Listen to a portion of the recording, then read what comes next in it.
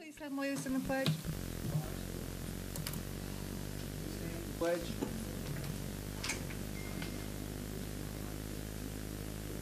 I pledge allegiance to the flag of the United States of America and to the republic for which it stands, one nation, under God, indivisible, with liberty and justice for all. Hoorah. Thank you. So we have something a little new on the agenda tonight, and it's called 30 Seconds in My District, emphasis on 30 seconds. So I would like to take this opportunity to start around and have everyone, all my colleagues, to do one fun, happy thing that happened in your district this week. Dr. Gentry. You'll get a bigger update from Jolton Middle in the L5 report. I'm very excited about what's going on there and excited about my opportunity to help prepare the students for their participation in the presentations at Tennessee State University. Oh, great. Dr. Brannon. As a result of one of our school visits, we have student ambassadors that will be reporting tonight from John Overton High School. Thank you. Amy. I just want to highlight some good work going on at Big Picture High School. I recently spent some time there, and it's an unusual school. It's a smaller, personalized learning environment for students with a student-teacher ratio of 15 to 1. They boast a 100% graduation rate. Their core value is kindness, and it's the only metro school featured in Edutopia's Schools That Work. Shay Denning-Snorton, who's the principal there, she recently attended Women in Leadership at Harvard, and she is the 2017 Salute to Women honoree by Phi Beta Sigma. And the Cassidy Martin, a student there, recently won the Southern Ward Poetry Slam at the Frisk Center. And when I visited there, I was very impressed because the students, they spent a couple of days going to internships. And so I heard from several students and what they've learned on their internships. And there was one student who wanted to be an architect, and he had already worked with an architect for an extended period of time. So great things going on, and I invite anyone who wants to visit the school to go over there. Mr. Pinkston. I mean, she already broke the 30-second. Sorry. I wasn't looking. So I booked a meeting today that's going to happen next week with Dr. Felder and the leadership of Croft Middle School, which is the zoo school, which backs up to the Nashville Zoo. And we have potentially a corporate partner in line who is going to make a sizable technology investment in the school to help create what we call virtual zoo to help students monitor animal behavior remotely. So there's a lot of work left to do, but that's my excitement for the day, and I'll report back when it's a done deal. That's great. Thank you. I want to highlight the good work going on at Dan Mills. I had the opportunity to sit in on a grade level team meeting, and the first grade team meeting, professional development, whereby it was their planning period, and they had student work, they had running records, and they had student writing samples. They also had books by Lucy Calkins and some other great professionals where they were relating theory to practice and making that prevalent in their classroom. Thank you. Yes, I would like to highlight the work that's going on at Lakeview Elementary Design Center. Dr. Shoemate is doing a phenomenal job. We had a team there this morning, a leadership team there, and we had an opportunity to tour the school and to hear some of the work that they're doing there. And it was also great to see the leadership style that Dr. Shoemate is using, and she had high praises for our evaluation system for her teachers. So yes, snap it up for Lakeview. Ms. Pierce. Yes, I want to highlight Cicely Woodard, who is an 8th grade math teacher at Weston Middle, and she's the only Metro teacher who is a regional level finalist for the Tennessee State Teacher of the Year. So we are rooting for her to go all the way, and her class is a great class to go visit if you're ever over at Weston Middle. Ms. Buggs. Lockland Design Center Elementary School, they placed in the city, I believe, for their chess team, and they'll be going on to the next round of competition. And then, of course, Stratford, my main zone high school, we have Dr. Vincent Jones, who was nominated as the Assistant Principal of the Year. He also started their cadet program, and they ranked in a statewide competition for their, what, Dr. Steele? Yep, their mock trial team. And one of the students from Stratford was asked to play the role of the prosecutor. Yep, he did that. So good job, Stratford. Thank you, Ms. Banks. And I will say, for myself, I'd like to, I went to a music program at Ruby Major Elementary. I tried to call him Mr. Calios, and he said that was his father's name, so I have to call him Sam. He won't let me call him Mr. Calios, and he does a phenomenal job at Ruby Major, and they did their version of American Bandstand. They called it Ruby Bandstand, and they did all the songs from that I remember from American Bandstand. I know the kids probably didn't have a clue what they were, but they did a really good job, and they had actors. They had a little boy who was the MC, and they did a really good job, so that was a very enjoyable program. So thank you, colleagues, for participating in that. I appreciate that. We'll go on to awards and recognitions. Dr. Joseph. Thank you, Madam President. Here in Nashville, we are incredibly blessed to have a number of colleges and universities that partner with our school district in many ways to benefit our students and staff. Belmont University has created an incredibly unique and generous program that gives dozens of MNPS graduates the opportunity to attend this prestigious local university at no cost to them. In the spring semester of 2016, there will be 91 scholars enrolled in the Bridges to Belmont program. They come from 4 of our high schools, Maplewood, Stratford, Pearl-Cohn, and Whites Creek. Many of them are first-generation students to attend a college from their families. The program will celebrate its first graduating class this spring with 5 young women completing their program at the end of this academic year. The students in this program have a wide array of accomplishments, including participating in music ensembles, working as a resident assistant in student housing, studying abroad in Haiti, participating in various alternative spring, break, and mission trips, helping host 65 8th grade students from Stratford STEM for a college exposure event, helping host 42 6th grade students from Jerry Baxter for Read Across America Day, and acceptance to Meharry Medical School in the BS to MD program. These students have not limited themselves to working and serving solely on campus. Scholars have worked at community centers, Goodwill, YMCA, tutoring, and room at the inn, just to name a few. Both on campus and off campus, these students are immersed in the lives of their community.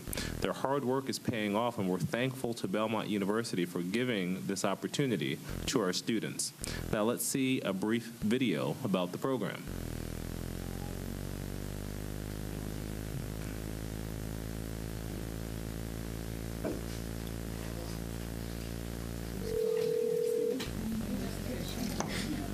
Pastor?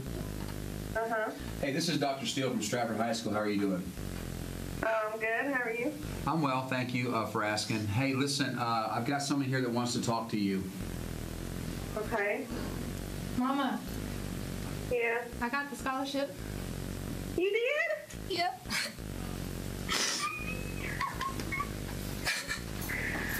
Congratulations, baby. Thank you. Congratulations, baby. I'm so proud of you. I'm so proud of you. We're really proud of her. She's a great young lady, and we're excited for her next 4 years at Belmont. Oh my God, this is a dream come true. Absolutely dream come true. And I. Hello. Soy Ale. Yes. Me dieron el scholarship para Belmont. Excuse me? De la escuela Oh. para Belmont. ¿Te quiero escuela? Yeah, me dieron la escuela. Ay, Dios mío, qué rico. Me dieron los 4 años, me van a pagar todo. Okay. ¿Te van a pagar todo? Sí. Hijo. ¿Está bien, güey? ¿Está bien, hijo? Sí. Órale, pues. Sí. Ahí va. No, bye. Bye-bye. Congratulations. Well, he's going to need some stuff that says Belmont University because he got a scholarship to Belmont University. Did he get it? He got it. Oh, thank you, Jesus. I'm telling you, you have made my day. Hello, what do you want? Hello, Papa. Hello. Dr. Steele phone पे है. Okay. Hello. Hello, congratulations, Bill. Thanks. You're welcome, beta. Very good, very good. He said you made my day, sir. Thank you. Yes, sir. Thank you. He makes our day when every day he comes to school. He's a great young man. Hey, Tracy? Yes. This is Dr. Steele at Stratford. Hi, Dr. Steele. How are you doing? Good. We're just so excited. We just love you so much for all that you do, and then your family, and then of course you send your kids here, and you trust us with them, and we love them. And Jack's here in front of me, and we just told him that he's going to Belmont on a full scholarship. Oh my gosh. Oh my goodness. I just want to cry. Me too. I just appreciate you guys so much and for everything that you guys have done for this neighborhood and for our family and for our boys. You know, we just never imagined it would be this sweet and this good and this promising for him and for all the kids that you guys pour into. And I'm just so grateful for you guys. So, do you want me to call your mom or dad to let them know that you did get the scholarship to Belmont? Sure, yeah, call my mom. Call your mom? Call your mom. I'm going to call your mom, but your dad's been listening. He's on stick.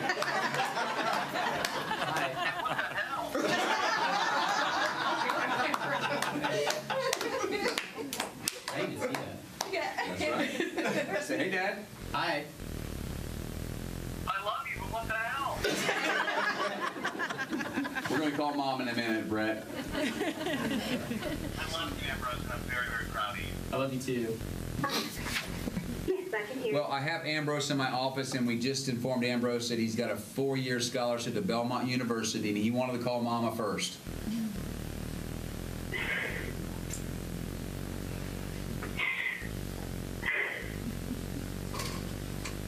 Thank you, Dr. Steele.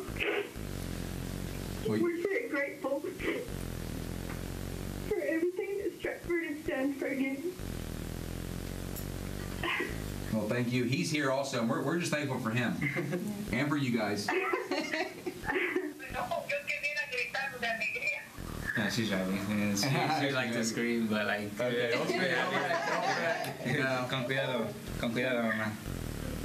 Tell you to talk to her later. We'll Te hablo al rato. Congratulations. Okay, mi amor, te quiero. Bye. Diles que gracias. Sí. Okay, con cuidado, te amo. Todos así. Bye. Oh, He got the scholarship? he got the scholarship. Oh my gosh, good for him. Congratulations, Nadie. I love you. Thanks, Mom. Love you I'm too. proud of you. I'm happy for you. Wait, are we allowed to call you Nady? Okay, all right. Okay, just making sure about that. Committee? Oh, yeah. Crying like my eyes out. How you feeling? I'm good. Oh, yeah!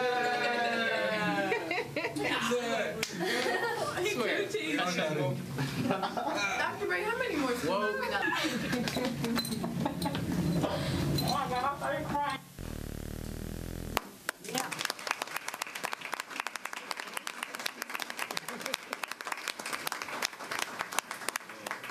Obviously, this program would not be possible without the leadership and vision of Dr. Bob Fisher, who has transformed Belmont University into a rapidly growing, nationally recognized institution for higher learning during his 15-year tenure.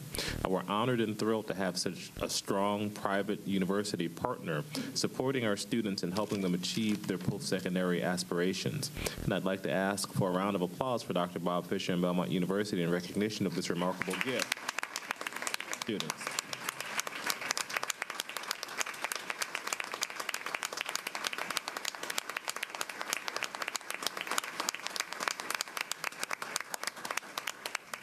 we'd ask Dr. Fisher to say a few words. Well, I'll be very brief, but I don't know what there is to say after you view these. Dr. Steele's been doing these videos for every year. He's usually more cruel than this. He makes them worry, and then he tells them they've got it. He builds it up. You know, lots of drama, you know that. But I would just tell you after you see that, you can't imagine the privilege that it is for our university to be able to do that. Nashville has been so good to Belmont. It's just incredibly blessed to be in Nashville, Tennessee. Nothing has meant more to our success over the last several years than Nashville. And when we decided, what can we do to give back to Nashville, this was a program that Dr. Steele and Dr. Woodard and I put together and said, this is something we can do. And this fall, there will be 124 Bridges to Belmont scholars at Belmont, full rides, room and board, tuition, everything. And we started not knowing where the money was, but this is the easiest money I've ever raised. And Milton and Denise Johnson, a Stratford graduate, Milton Johnson, went on scholarship, a single parent, worked all the way through college, gave $5 a month to Belmont once he graduated, and then it went to 10, then it went to 15, and then it went to 25,000, and then it went to $10 million that he's given to this program. Joe and Ann Russell, also with a heritage in Nashville Public Schools, $4 million. And I can go down the list of board members and donors to Belmont who said, we want to help out with this. We built $500 million worth of construction on our campus, beautiful buildings, all that. But our board will tell you this is the most important thing we've ever done. And I'm so proud to be a part of it. Thank you for this recognition. I accept it on behalf of our faculty, staff, and those beautiful students that you've sent to us. Thank you. Thank you.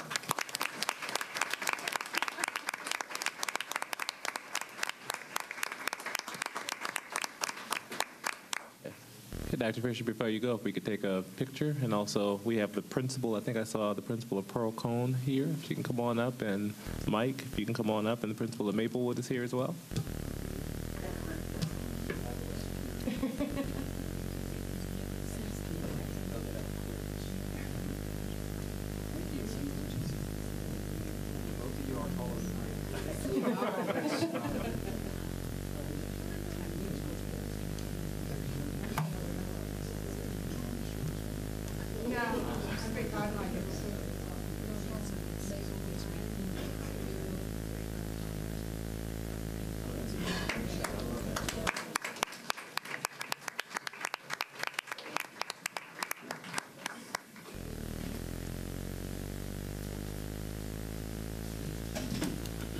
We usually have tissue up here. What a night for it to be gone.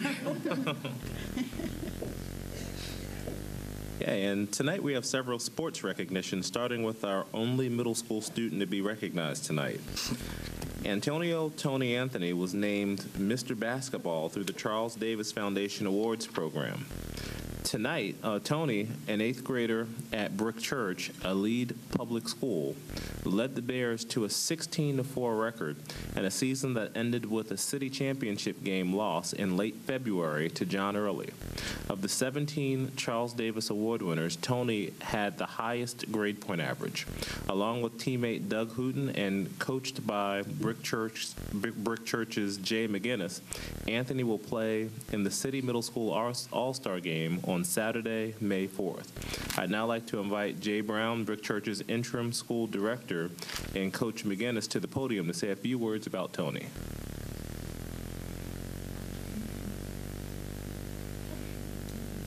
All right. Thank you all. Again, good evening to everyone. I'm going to speak on behalf of Lead Public Schools as well as Brick Church. My name is Jeff Davis, and I've had the privilege to work with Mr. Anthony over the last year. And as I watched that previous video that just came up on the screen, all I could think about is the next generation. And one of the things that we aspire to do at Brick Church, at Lead Public School, is to instill those core principles for our young people to become the next generation of success. blessed. And to watch Mr. Anthony travail in all of the adversities that he faced, and to come out with the high academic achievements and actually carry our team to a city finals, it's just a tremendous blessing to work with this young man. And we're looking forward to him making an impact in Nashville over the next 4 years. So again, thank you all for having us and honoring this young man and his endeavors as he moves forward. Thank you.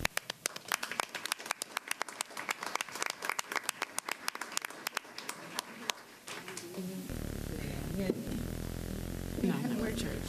Wait, back here. Does Anthony want to say anything? No, I'm good. Jerry.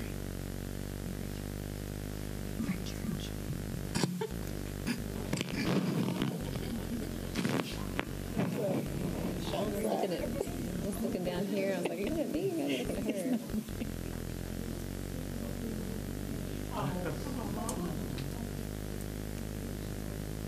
His mom? Right, next to him.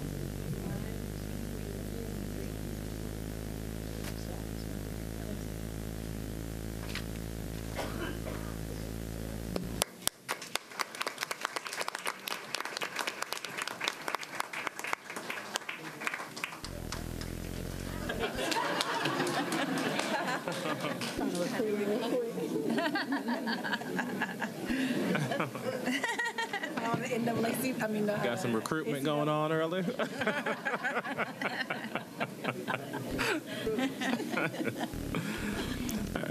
Okay, we're going to combine the next two recognitions since they're both celebrating the basketball talent at our own Maplewood High School. First, Maplewood High School made history on Saturday, March 18th, with the boys basketball team securing the Class AA state championship, defeating Knoxville Catholics by a score of 60-57.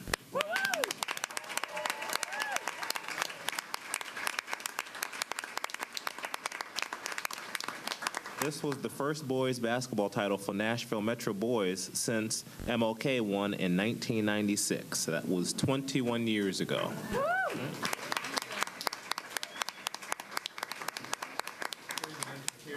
Here's an interesting fact. Current Maplewood coach Ty Wilson was an assistant coach under James Doc Shelton for 4 of the 7 years that Martin Luther King Jr. Magnet High School went to the state tournament. Maplewood was led by 2-time Mr. Basketball Bo Hodges, who scored 18 points and 7 rebounds in the championship game.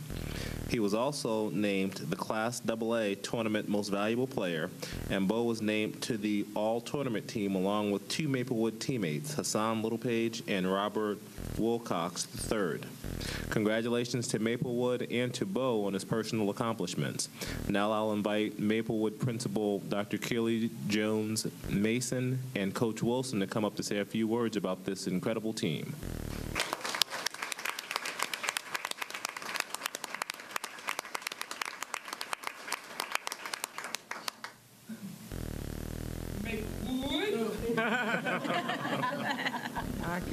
First off, we want to thank you guys for inviting us. We're fortunate and privileged enough to have the administrative support that we have at Maplewood. They were behind us the whole way, rooting us on, and just being there for us from a distance.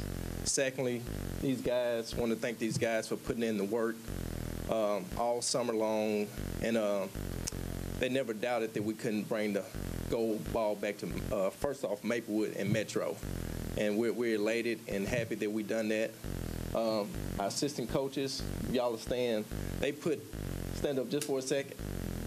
They put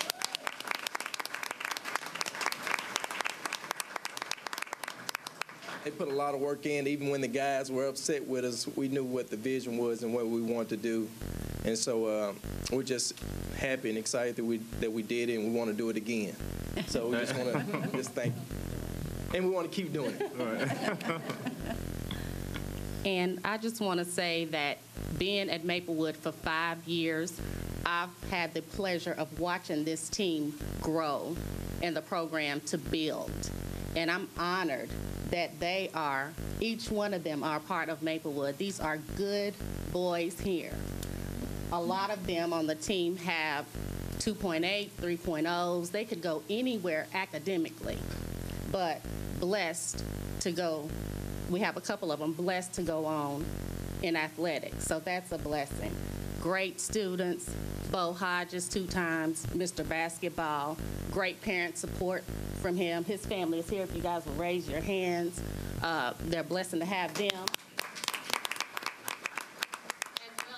Other students from that family. So can't say enough about Ty Wilson. Honor to work with him. Dr. Ollage, if you will raise your hand, he's our athletic principal. And our athletic director is here too, I believe. If you would just raise your hand. To work with. Can't say enough about him. Thank you, guys. Thank you. Thank you. Come up for a picture.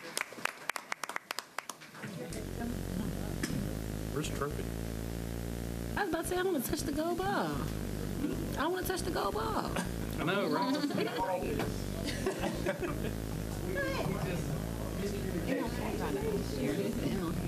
Did they? Oh, I did. I saw that.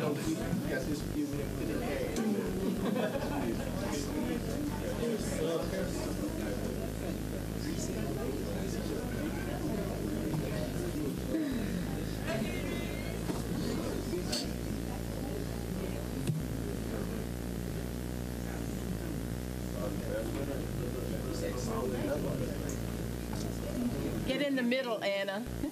Get in the middle. She does look tiny.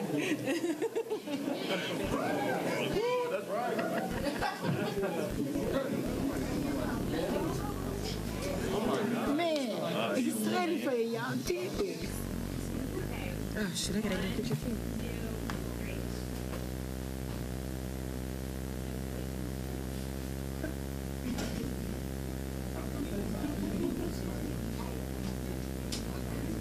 Oh, okay. Hey guys, say hi to my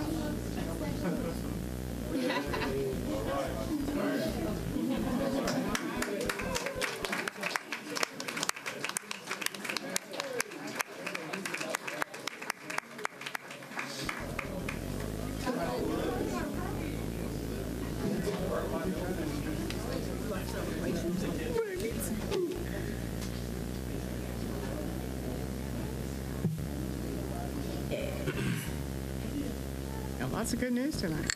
Yeah.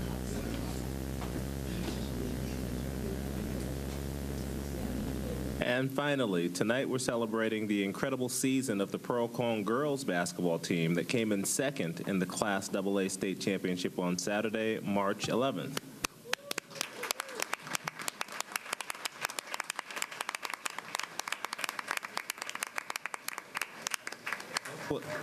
This would have been the Lady Firebirds' first state championship win.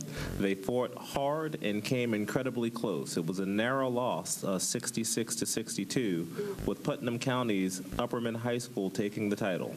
Now I'll invite Pearl Cone's principal, Dr. Sonia Stewart, and Coach Kendra Bailey to come up and say a few words about this incredible team.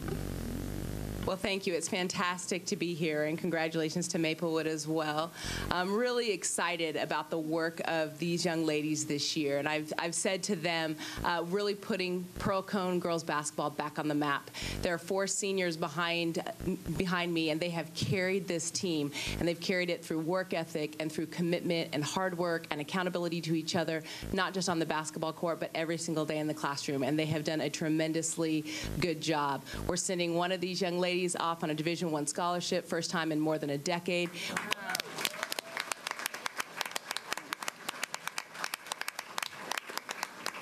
Another one back there we call CP for college player. She doesn't know it yet, but we're still working to get her in that place, and she knows exactly who she is. So we're excited to share this with you. At this time, I'd like to introduce our head coach, who is also the District Coach of the Year, Ms. Kendra Bailey.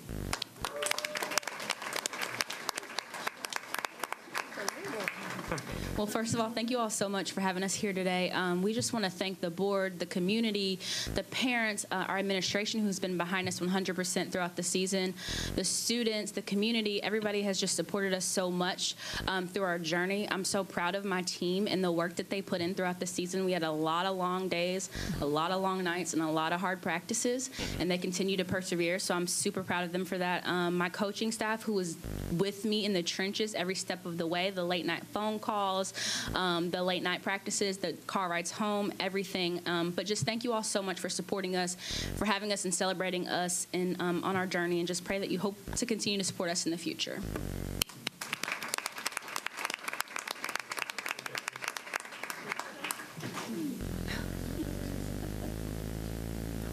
Wow.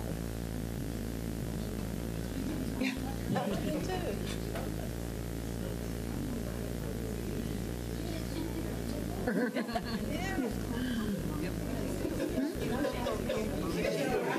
Christian? Okay. She's up there. Get in the middle, Anna.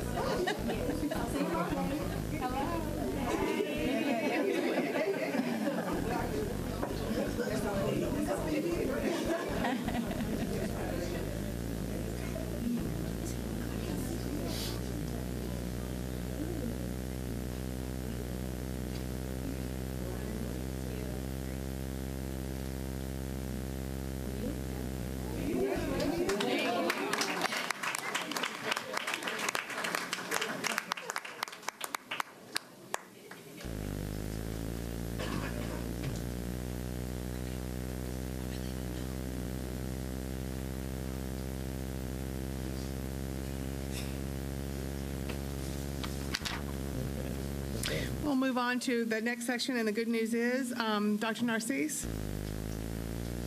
Yes. Boom.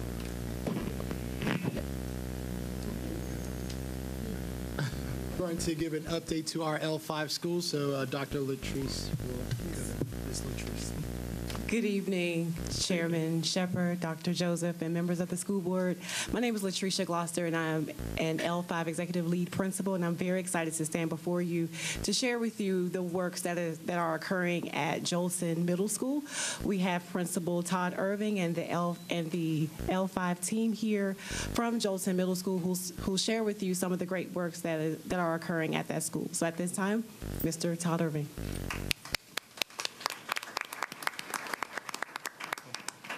Lights keep going on. Always clean.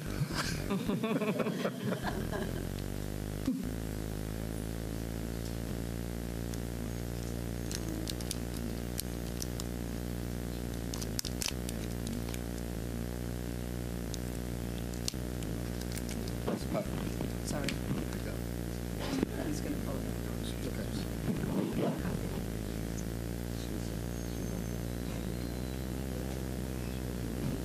Yes, that's it. That's it. Impressive.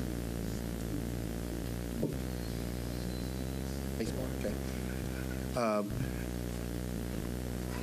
Well, thank you, President Shepherd and Dr. Joseph. I want to share with you some of the exciting things that we're doing at Jolson Middle School. I think one of the things I want everyone to understand is that so many times as the principal, I get a lot of credit for what happens, but one of my philosophies is that we're better together. And so what I'm going to do is go through some things that we have done at Jolson, but what's going to be very important is that you're going to hear feedback from the teachers who are in the classroom every day, who I consider to be the experts, and then our most prized clients, the students. So one of the things that we say at Jolson, we want every student to have hope and growth. We want every student to walk on the campus and feel they have hope to be successful. If we're giving every single student some type of hope, we're doing our job. But along with that along with hope, they have to have academic growth. And one of the things we're really emphasizing is every single student has academic growth. But this has to be with a sense of urgency. Every single day that the students are on campus, we want to make sure that we're working with a sense of urgency. We have two areas that we're focusing on at Jolton. We're focusing on instructional focus, which is really focusing on literacy, and then the climate and culture. You have to have both of those working hand in hand for the campus to be successful. We want to focus on three areas, and these three areas are very important. The first area is student-centered learning. We want to make sure that everything that we do at school is focused on what's best for students. But in order for that to happen, we want to create an atmosphere where we're treating teachers as professionals, and we're giving them the professional freedom to do the things that they need to do to be successful. The second area that we're working on is the UACIT framework. And with the UACIT framework, we're looking to increase academic vocabulary, because if we can increase academic vocabulary, it's going to help the students be successful. But what UACIT also does, it has 21st century components. We want our students to be ready for the 21st century. And now an area that I think is very important is restorative practice. We want to make sure the climate and culture is the right way. And one of the ways that you make that happen, you build positive relationships with students so they feel that they have a significant adult that they have a relationship with and they really care for them being successful. Going into Jolton, one of the things that I noticed right away, we had the highest number of suspensions and expulsions in the district. So if you have a high number of suspensions and expulsions, how are you going to have a climate where students want to come and learn? How are students going to be academically successful? So what we did right away, we looked at the 4 categories that had the highest number of infractions. And we looked at disruption of schools. If you have disruption of school activities, how can you get some good quality instruction? So we really focused on that. So if you look at the bar, you can see 2015 and 16, and look at 2016 and 17. You can see a significant change in the number of classroom disruptions, which is really important. Now you have a significant number of less classroom disruption, which means you have fewer suspensions and expulsions. I think this is a very important graph to look at, because when you look at 2 years expulsion and suspensions, what we did, we looked at our data from last year and this year, from August to March 17th. And what we want to make sure that we were doing, we want to look at the number of days that students were suspended and making sure that we don't suspend. And if you look at the instructional days gained, we've gained 91 instructional days already this year. So you look at 91 instructional days, that's half a year of academic growth. That also shows that if you have the right systems in place, students can be successful. Now what I think we've created is for now teachers to be professionals and give some good quality teaching. What we're going to do now is look at our EL benchmarks comparison. And what I'm going to do, I'm going to ask Ms. King, one of our teachers, to come up and talk about what she does in her classroom.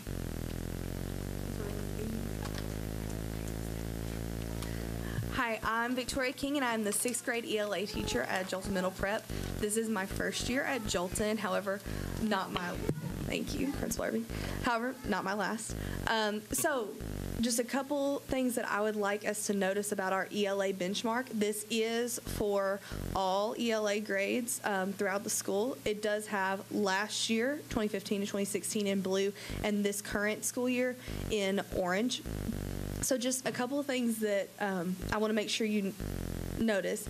Unfortunately, the first and second benchmark, we were a little below the percent proficient from last school year. However, last year there was a decrease, whereas this year, as you can see, we are showing a steady increase in our number of students that are scoring proficient on these benchmarks. So how are we attaining this increase? I believe one of the key things is what we call the UACIT framework. So UA stands for Understand, Apply, Communicate, and Extend. All the teachers have this chart hanging in their classroom every single day. It is filled out for the concept they want their students to grasp fully. In math, it might be a skill like graphing. In English, my example, it's the issues that Wes Moore faces in the book that we were reading in class. Then we start with the understand part. We want to lay that good foundation. Okay, we're going to start with background knowledge. We're going to go to academic vocabulary such as summarize, convey, but we're also going to have content vocabulary from whatever they're going to be reading, listening, watching. Then once they have that solid foundation, we're going to move on to the application. That way it doesn't just stay up in the theoretical, but the students can actually apply the English skills that we've been working on all year to whatever concept we're working on. So in my example, they actually had to look at different public service announcements and determine the central idea, and then they also had to summarize an issue in the book that we had been reading. They didn't know it yet, but they're going to create their own public service announcement about that issue that they had already determined.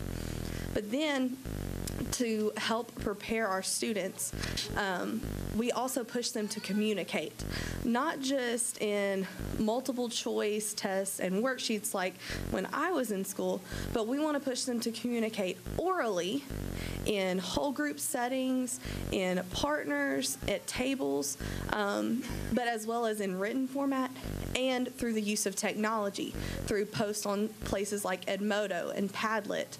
And then this benefits the students because they're learning how to effectively communicate through a range of outlets. And it also benefits the teachers because I'm able to see how well do my students really understand that concept that I've pulled out, and are they using their English skills effectively. And then the fourth and final pillar is the extend, okay? The extension of this beyond just the classroom. So there's a couple of ways that we do this. So in this one, they actually had to create their own public service announcement about the issue that they had already determined from Wes Moore. But then we also can do cross-curricular. If you were in Hammurabi's day, you know, what kind of public service announcement might you have wanted to create for the people in his kingdom? But then also make those really valuable real-world connections, such as something as simple as whenever your friend asks you about a movie that you saw, what are you doing? You're summarizing. You're picking out those central ideas and supporting it with details, or something deeper like what are issues that you see in your neighborhoods. So I am a big fan of the UACIT. I think it, increases their engagement, but what we're also seeing is that it's increasing their knowledge and helping them reach that proficient level. And I believe that with the increased application and the use of this UACIT framework next year, that we're going to continue to see this increase, and I'm really proud and excited for our students. And now, this is Mr. Gann, and he's going to come talk about math. All right.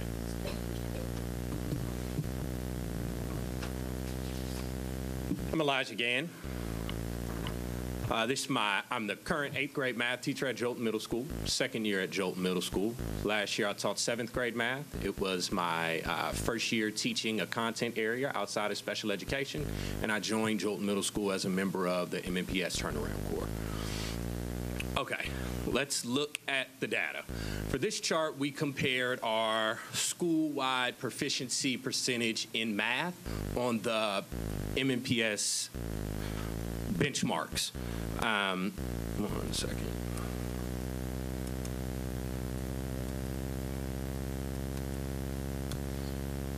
All right, here we go. All right, visually our chart shows that over the past 2 years, we've had consistent growth in math. In our first year, we began with the 1% proficiency rate. I mean, I know you guys understand percent, so that's 1 out of every 100 students were proficient in math in our school for their grade level. By the second benchmark, we increased that to roughly 5%, which we had a lot of work to do that. But we began our turnaround work last year with an uphill battle. In the battle towards individual and school-wide mathematical growth, teachers and students alike attempted to reteach themselves how to enjoy learning and find the value and connection to day-to-day living skills with the math that we do in school. If you've ever taught math, you know that especially when you get older middle school students, they tend to ask the question of why, what, how, when, where, and then over again. At times last year, when attempting this work, students and teachers alike met opposition in the form of apathy from staff, little to no school-wide structures, and hostility towards personal betterment. Regardless of this, by that second benchmark, they did have a 4% growth up to 5%, which just in the math, that's about 20 more students that were proficient on the first benchmark on the second one. Comparing our benchmark performance to last year, we began this school year with a 2% proficiency rate in math. So not a major gain, but we didn't move backwards, which is definitely positive. By the second benchmark, they had increased to 7%, and this year we actually took the third benchmark with close to 11% of our students being proficient on the third benchmark. While these gains are not gargantuan by any means, these small millimeters that we have inched forward in this past year represent significant culture change and expectations from teachers and students alike around the building. Straight to the point, across the building, we are focusing on academic vocabulary and using the UACID format to structure our daily lessons and units around a central idea that allows students and teachers to identify the skills, practice the skills, communicate the skills, and extend the use of that skill to other areas within their school learning and within their lives. The structures that have been put in place at our school to ensure planning and preparation have been vital to the students' success. As we continue to refine what we're doing, what works is shared with other teachers and then reproduced in other classrooms. A major difference between last year, there's much more collaboration between teachers in the content areas. Our school journey last year was brimming with problems. It seemed like everything a teacher did to try to better their students was met with some type of conflict. There was a great deal of hostility. Laziness and neglect permeated every facet of our school culture. In truth, by the end of last year, I was ready to quit. Loved the kids. Didn't have the right environment to teach in. Because I love my students, I chose to resolve myself to coming back and being in a position where I was going to work alone, in isolation, feeling like an island, and I was going to have to do that to make sure my students were successful. Fortunately, we had some shifts, some changes around our school, and that did not happen. When we came back this year, our school year began with an expectation to teach by building relationships. We didn't have to start the first day by saying, hey, let's take a test. Let's see where you are. I need to know how many math problems you can solve. We were expected to spend the first 2 weeks of our school year getting to know our students and then using those relationships to drive our classroom management. We were also given the freedom and opportunity to teach using project-based learning. The project-based learning we were able to use to teach provided opportunities for our students to learn how to communicate with each other, work towards a goal, and use the math that they were learning to actually explain something that was valuable to them.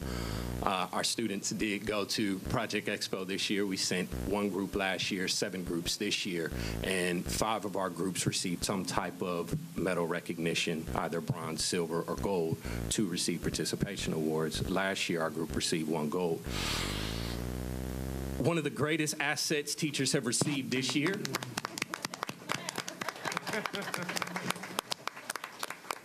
One of the greatest assets our teachers have received this year is the freedom to teach in the way they believe is effective, free from hostility and uniformity. Teachers are given the opportunity to explore unique ways to teach and opportunities to learn how to perfect their craft. What doesn't work is not used, and what does work is repeated.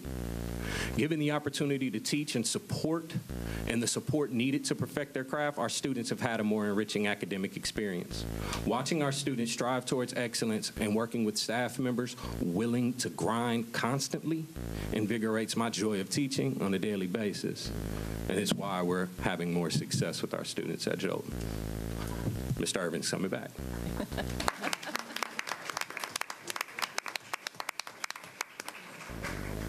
So one of the things that we talk about in L5 is having systems and structures in place to predict the future.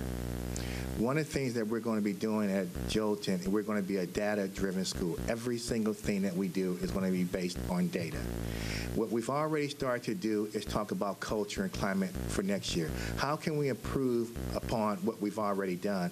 And you can see one of the big things is we're going to have a culture walkthrough, making sure everyone understands how do we have a positive culture on our campus. But most important, we're looking at curriculum instruction. And what we're going to do is something called a summer series. And with the summer series, we're going to focus on literacy and instructional planning. We're going to dig really deep into analyzing our lesson plans, making sure we have a deep understanding of you aced it, and digging into data to make sure we're continuing to improve our teaching. We're also going to do a book study looking at the latest and best practices. The administrators will read a book called The Flat World of Education, where we look at Finland, New Zealand, and Ontario, their best practices, so that we're implementing it at our school. Our classified staff will read a book called The Nordstrom's Way, which talks about customer service. And then our teachers will read a book called Data Wise, so that we have a real firm understanding of data. So as you can see, we're planning and predicting an even greater future. But I think what's really important is testimonies of our school. You heard from the teachers, but I think the most important clients are our students. And one of the things I try to do, I'm always asking the students, what can I do different as a teacher? So what I'm going to do, I'm going to have 2 of our 8th grade students come up, and they're going to give a testimony of what they've noticed at Jolton, because I think their voice is very important. So, my name is Kayla Laws. I go to Jolton Middle. My first year of Jolton Middle was 7th grade. It was very different from what I was used to. If you go in the classroom, there wasn't a lot of learning. The students were off task or either getting yelled at. But this year, I've noticed that students actually learn a lot. You can go in the classroom and actually ask a student what they're learning about, and they can clearly tell you that what they're learning about and why it's important. There's been a very significant difference of the learning from 8th grade year to 7th grade year, and I can see it from last year to this year. Thank you.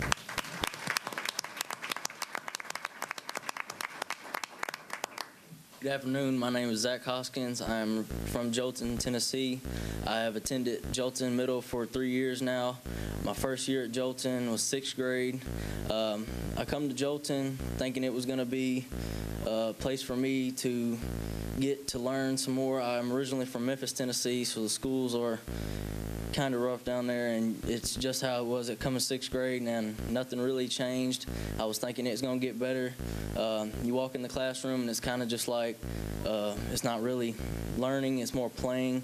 Kids would think they get away with yelling at the teachers, disrespecting the teachers, because the staff that we had was not putting their foot down to the students and giving them the suspensions and giving them the referrals that they needed. 7th grade, we had a different principal, had a principal different every year, had a different principal in 7th grade.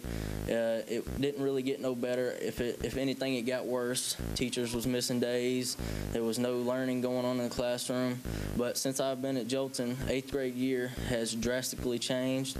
Mr. Irving, principal, he has turned the whole school around, and I can tell you, the school, there's a lot more learning going on. The students are not disrespecting the teachers. We are getting the learning that we need.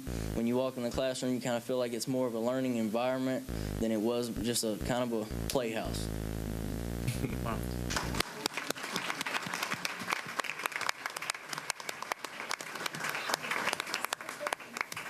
So in closing, you heard some of the teachers' testimony. You heard some of the students. But I think if you look at this final testimony right there from Dr. Welch, she is the principal at Jolton Elementary School. And one of the first things I heard when I came to Jolton Middle School, we have to develop a relationship with her. And what we do, we have meetings every Monday, halfway between our campuses when it's not too cold and just talk about what's going on. But I think if you read her comments, and it says, I'm very excited about the wonderful changes I see happening at Jolton Middle School. There has been a pronounced increase in community outreach because we're making sure the community knows what we're doing, relationships and academic exception towards the students, as well as partnership now with Jolton Elementary School.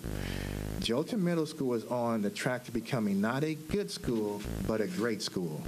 Now, I tell our staff all the time, from the moment I set foot on campus, I don't want to be the best school in Metro. I don't want to be the best school in Tennessee. I want to be one of the nation's best schools. I want people to think about Jolton Middle Prep, wonder where is this school at, and then they come and see what we're doing, and they're seeing some phenomenal things happening on our campus. So as you can see, I think we're doing some incredible things at Jolton, and I think that we're going to continue, and this is just the beginning of some great things to happen in the future. Thank you very much.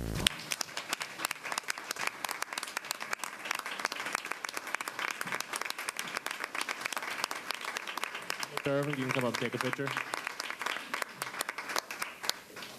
Mr. Irvin, come on back. Bring the kids, take a picture.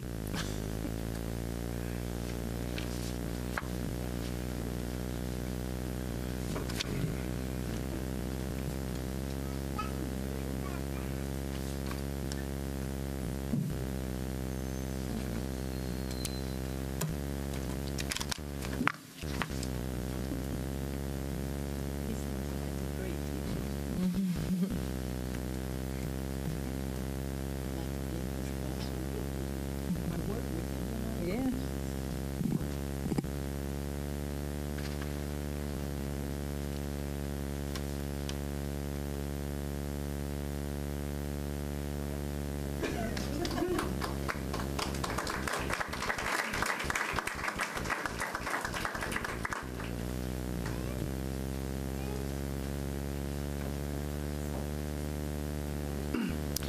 Next, we will move along to public participation. Each speaker gets 3 minutes to state their case. You will hear a bell at the end of 3 minutes. There you go. And we respectfully ask you to let the next person speak. And we will also be displaying the names on the monitor, so if you could line up in that order to expedite this process, we would really appreciate it. First up is Mr. Eric Hu. Dr. Eric Hu. Good evening, Mrs. Shepard, Dr. Joseph, and members of the Board of Education. I'm Dr. Eric Huth, President of the Metropolitan Nashville Education Association, which is located at 531 Fairground Court. MNEA is a member of Nashville Organized for Action and Hope, or NOAA, which is an interfaith, multiracial social justice organization that addresses issues impacting our community.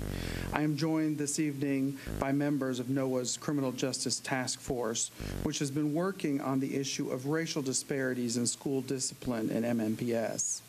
The minutes of your December 8, 2015 meeting reflect the creation of a disciplinary disparity committee, and the appointment of Dr. Joanne Brannon as chair and Amy Frog as a committee member. At that time, you also asked Dr. Tony Majors to, quote, work with the committee. In the spring of last year, NOAA sought the explicit support of each member of this board and received confirmation that 8 of the 9 members were willing to both work with NOAA and support the work of the committee. After meeting only once on April 7, 2012, the Equity in Schools Discipline Committee's work was placed on the back burner in favor of the search that led to the hiring of Dr. Joseph as superintendent. Nonetheless, in June and July, 5 of you were running for school board and reassured us of your support for the committee and our work. For that, we are truly thankful. However, this fall, Thais Hunter was named as chair of the committee, but recently told us that she had no intention of reconvening the committee, and apparently indicated that no one wants to be bothered with NOAA, end quote. The result of this is that no meeting of the committee has been held since the school board election. My purpose here this evening is to call on each of you to support our efforts to reduce the racial disparities in discipline and appoint a chair to the committee and ask you to re-engage with our community within the next 30 days. We are aware that while overall suspension rates in MNPS are down, racial disparities appear to be remaining constant. Unfortunately, many teachers report that the reduced number of suspensions may be the result of lack of enforcement. We're concerned that this may indicate that African American students continue to be treated differently than Caucasian students. Thank you for your time this evening, and we look forward to working with you to improve the equity gap in MNPS student disciplinary actions. Thank you very much. Thank you. Mr. Chris Moth. Good evening. I'm Chris Moth, a very thankful parent of 3 kids of our MNPS zone schools in the Hillsborough cluster. And I want to correct the title on the agenda. It really should just be a shout out of thanks to the hard work of our transition team choice committee. Reducing flight is a goal we all share. Only 1 in 9 of the 4th graders in our cluster arrive at Hillsborough High for 9th grade. For a decade, I've devoted a lot of energy to encouraging my neighbors to stay the course in MNPS. I recently chaired the Hillsborough Cluster Parent Advisory Council, and I had the pleasure of meeting with parent leaders from a lot of other clusters. From conversations and research, we learned that across Nashville, 40% of our children leave integrated zone schools after 4th grade. Sometimes the flight is to charter schools, which are segregated by application form paperwork. Sometimes the flight is to academic magnets, which are segregated by test scores. And of course, transportation, as you know, plays a role in all this this picture. We looked at Williamson County. Fairview cluster is 1/3 poverty, but like the rest of Williamson County, enrollment per grade increases at middle school. And as we are debating creation of more choices here in Nashville, let's not forget that Williamson County, which offers no choice, is adding our kids to their middle schools. I really want to thank Dr. Joseph for the very hard work of the Transition Team Choice Committee. They listened to our research very closely, and they embraced a couple of wonderful ideas that came from the Stratford cluster. Stratford parents are an exciting new generation of thinkers, and they're eager to embrace diversity and move our system forward in new ways. Stratford proposed allocation of academic magnet slots by cluster, and Stratford proposed automatic enrollment of all eligible children in the academic magnet lotteries. Allocating academic magnet slots by cluster would obviously reduce flight across the city. Enrolling all eligible children in the academic magnet lottery would restore some of the 1983 diversity goals that initially drove the courts to order creation of our academic magnets. But ultimately, to reduce flight, we have to shatter this myth that pervades Nashville. And the myth is that quality education demands segregated school buildings. And I think Stratford's 2 ideas, to allocate magnet slots by cluster, to enroll every child in the lottery, are exactly the right next steps towards shattering those old myths. Dr. Joseph, in your interview with us, the parent reps asked if you would open more of these score segregated academic magnets in light of the long waiting list. You joined every other candidate for your position with a clear no. But what really impressed me is that you bravely noted the schools who could become elitist in their construction, and you alone had the courage to ask why. And so I come here tonight to thank you for the hard work of that committee and to pray that you keep asking why as we work together on these issues. So in conclusion, please do everything in that committee report. It's a wonderful report. Please keep listening to the new generations of families, especially Stratford Cluster. Thank you very much. Thank you, Ms. Robb. I'm going to murder this name. Ms. Takaloa? Nope. Okay. Next on the list is Ms. Sylvia Holt.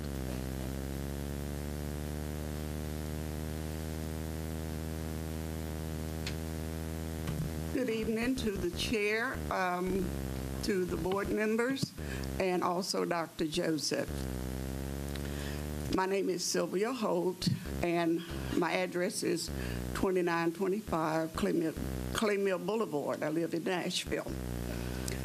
I am a product of the early civil rights era, wherein my first 12 years of formal education was in a segregated public school system. They told us separate but equal, but I'm proof that that was not true.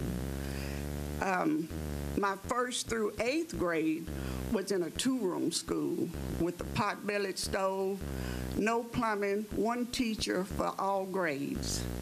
But despite that, we, as students, we learned and we excelled. I graduated high school and waited 10 years before I decided to go to college. With a husband and 3 children by that time, it wasn't easy. But in 1977, I graduated, became a registered nurse. And also in 2010, I earned a degree in theology. I retired after 25 years at Baptist Hospital, and again in 2015, way past my retirement age, I retired again from the VA after 12 and a half years. My dream of becoming a published author was realized last year in July. My first book came out. It is a Christian memoir titled Between the Pews. But with all of those accomplishments and dreams that I had for myself, I still know that there is more for me to do. One day while I was online, I came across a Nashville Rise training regarding the ASD school systems and the priority school system. I learned that the achievement school district and the priority schools, that priority schools could be looked at as modern day segregation. Immediately, I knew that's where I needed to be. So I joined Nashville Rise. After learning more about it, I hope that I can encourage, that I can inform and empower other people and engage them in conversation about our public school system. I believe that every child deserves the best opportunity to succeed in life. So I ask that the board and everyone here today would join with us as we advocate to increase access for high-level educational options for all of our children, no matter what their race and no matter what their zip code is. Thank you, Ms. Holt. Thank you. Angelica Cooks Lucas. Ms. Lucas. Laura Benton.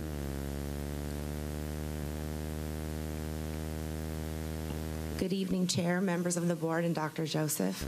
My name is Laura Benton. I live in Bellevue. I've been teaching elementary music in Metro for 17 years. The last 12 have been at Cockrell Elementary School in West Nashville. I'd like to begin by thanking you for sending the recent school climate survey.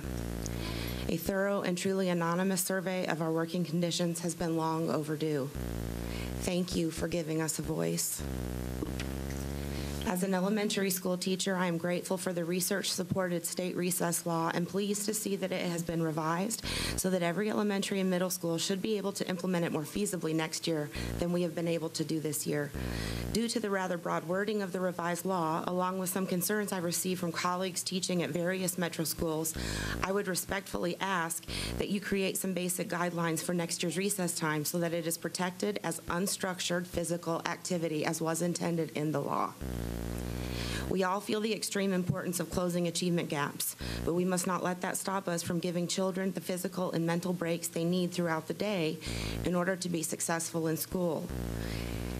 And I would add that from the earlier meeting that you all had talking about possibly extending the calendar, if we could just regard the summer slide you were discussing earlier, perhaps you might consider moving the schools that were once referred to as enhanced option, those elementary schools such as mine, from the extended day, which is extremely long for young children, back to the more extended calendar where we went into the summer, where we would have much less of a slide.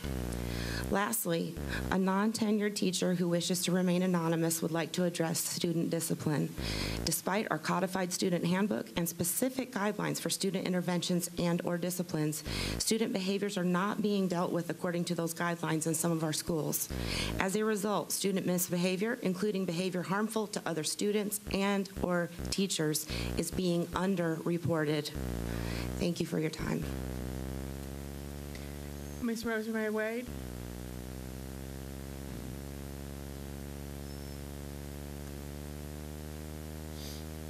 Rosemary Wade, Crawford Middle School, Visual Arts. Good evening, Dr. Joseph and school board members, fellow teachers, and MPS workers. Thank you first to Nola Jones for her vision and push for us to implement the Gladys Art Portfolio Project. Many states commend our work. Our students are producing incredible works of art, in part due to the rigor of this Gladys project. Greater opportunities to showcase the district-wide artists would include challenge, encourage and grow the student portfolios, and deepen the art community spirit of MNPS within the city of Nashville. Artwork selected for Dr. Joseph's office was encouraging and seemed to spark some of this creativity. I suggest that building-wide grade and student showcasing has already been being done. I would suggest that aligning these showcases with the City of Nashville's Art Crawl each month and announcing our alignment and inviting media, parents, and families to visit those buildings. Community outreaches with with businesses, health clinics, government companies, and the zoo have all been requested from me and myself for our own artwork. We have created t-shirts, water bill refill station covers, health posters. We are in administration offices throughout the district. Pencil partnerships for project-based learning opportunities with real-life art projects. Teacher-student art shows, teacher art shows. Many students are requesting a summer visual arts program or camp for promotion of further individualized growth opportunities. Many talented artists have helped behavior and boost self-esteem, also helped them practice as student teachers, mentoring their fellow students. I suggest the integration of ELA and math with my own art really proved greatest growth with English language learners. But overall growth throughout the integration initiative was advantageous with writing, reading, and scale. Integration of core subjects and character building are being implemented with visual art practices at my school, helping behavior issues with students. Please consider this request as new ideas emerge to improve our district in visual arts. A lot of the art programs in the summer are costly, and some of these students are simply not able to attend. Please consider professional development for grant writing for visual arts teachers to keep costs low, organize ourselves, and make art teachers all become a team. Thank you, Will Pinkston, for all you've done for our school. It was great news what I heard about Crawford Middle tonight, and thank you so much for your time. Thank you. Beverly Whalen. Good evening, Chair, members of the board, and Dr. Joseph. My name is Beverly Whalen Schmeller, and I live at 1010 15th Avenue South. I have lived in town for 17 years, and I have worked as a school psychologist here for 11 years. I want to talk about our paraprofessionals in special education, also known as exceptional education in our district. My comments are directly linked to our goal of recruiting and retaining excellent people. Paraprofessionals are aides who help the neediest students with IEPs, whether it is by helping students stay on task because they experience ADHD or brain injuries, or by helping students in wheelchairs navigate hallways and bathrooms. Paraprofessionals are dedicated individuals who help all of our students succeed. They work in every kind of school in Metro, from Hume Fogg to Harris Hillman. I propose that we consider increasing their wage and hiring more of them for the following reasons. 1, like teachers, these people love children and consider their jobs a calling. They work hard. They have college degrees in many instances. We should acknowledge their dedication.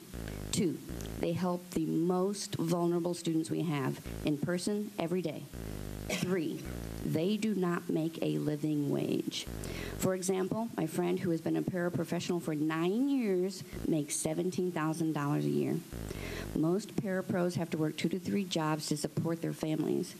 We might not have 68 vacancies for these jobs if we offered a living wage. 4, they become teachers. I personally know several people who have started as paraprofessionals who have decided to get teaching degrees. 5, paraprofessionals help all students by going into regular education classrooms. The students with the IEP then get taught in the least restrictive environment with the content teacher, who is the expert.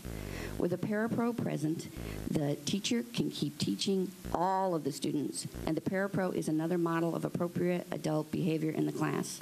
6, we need to be competitive. Nashville has become a hub, and we want to attract smart, positive people to work with our students. We need to focus forward. We need these people, and we need these people to stay in Metro. Thank you for listening. Thank you. Marla Brandt. Hi, good evening, Chair, members of the board, and Dr. Joseph. My name is Marlo Brandt, and I teach at Glencliff High School. I am here tonight to offer thanks and address some concerns I have regarding online testing. First, thank you for granting me my tenure last month, and I also want to thank you for recognizing the need to take 10-ready testing this year on pencil and paper. I have no doubt that you came to that decision after witnessing the various issues surrounding the online testing platform and servers last year. These problems are not exclusive to the 10-ready test. Students face network errors and server errors on other required online testing, most recently the Access test for ELL students. But the technology problem runs much deeper than not having enough servers, bandwidth, or even computers. The problem is that while we think that we are assessing our students' math and reading abilities, we're actually testing their computer literacy. Is computer literacy important in today's world? Absolutely. However, we need to make sure that we are setting our students up for success before throwing them into online testing with little support. Many of our students do not have access to computers at home, and many of our ELL population have had interrupted schooling or have been in refugee camps with no technology. Their very basic computer skills are lacking. We have students who came new to the United States in February who struggle even pushing Control-Alt-Delete to log into the computer. Yet on online tests, we expect them to be able to use the mouse to drag a test answer into a square or drag numbers across a number line. While general education teachers do teach our students how to log into the computer and how to use the computer for our own class purposes, the students really need a class to teach them basic computer skills such as typing, saving documents, using email, sending attachments, etc. When I taught middle school in this district, there were no required computer classes for students. There was only a class as an elective, so only some students took computer class. Now I teach high school, and while we do have a web design class, we also have no required basic computer class or even an elective.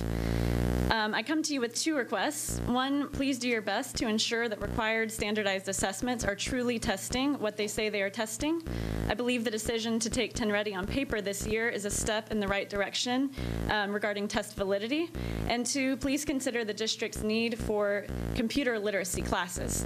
We want to pride ourselves on producing 21st century graduates, but we are missing foundational classes to set them up for 21st century success. Thank you for listening and for your consideration. Thank you. Ms. Amanda Kale.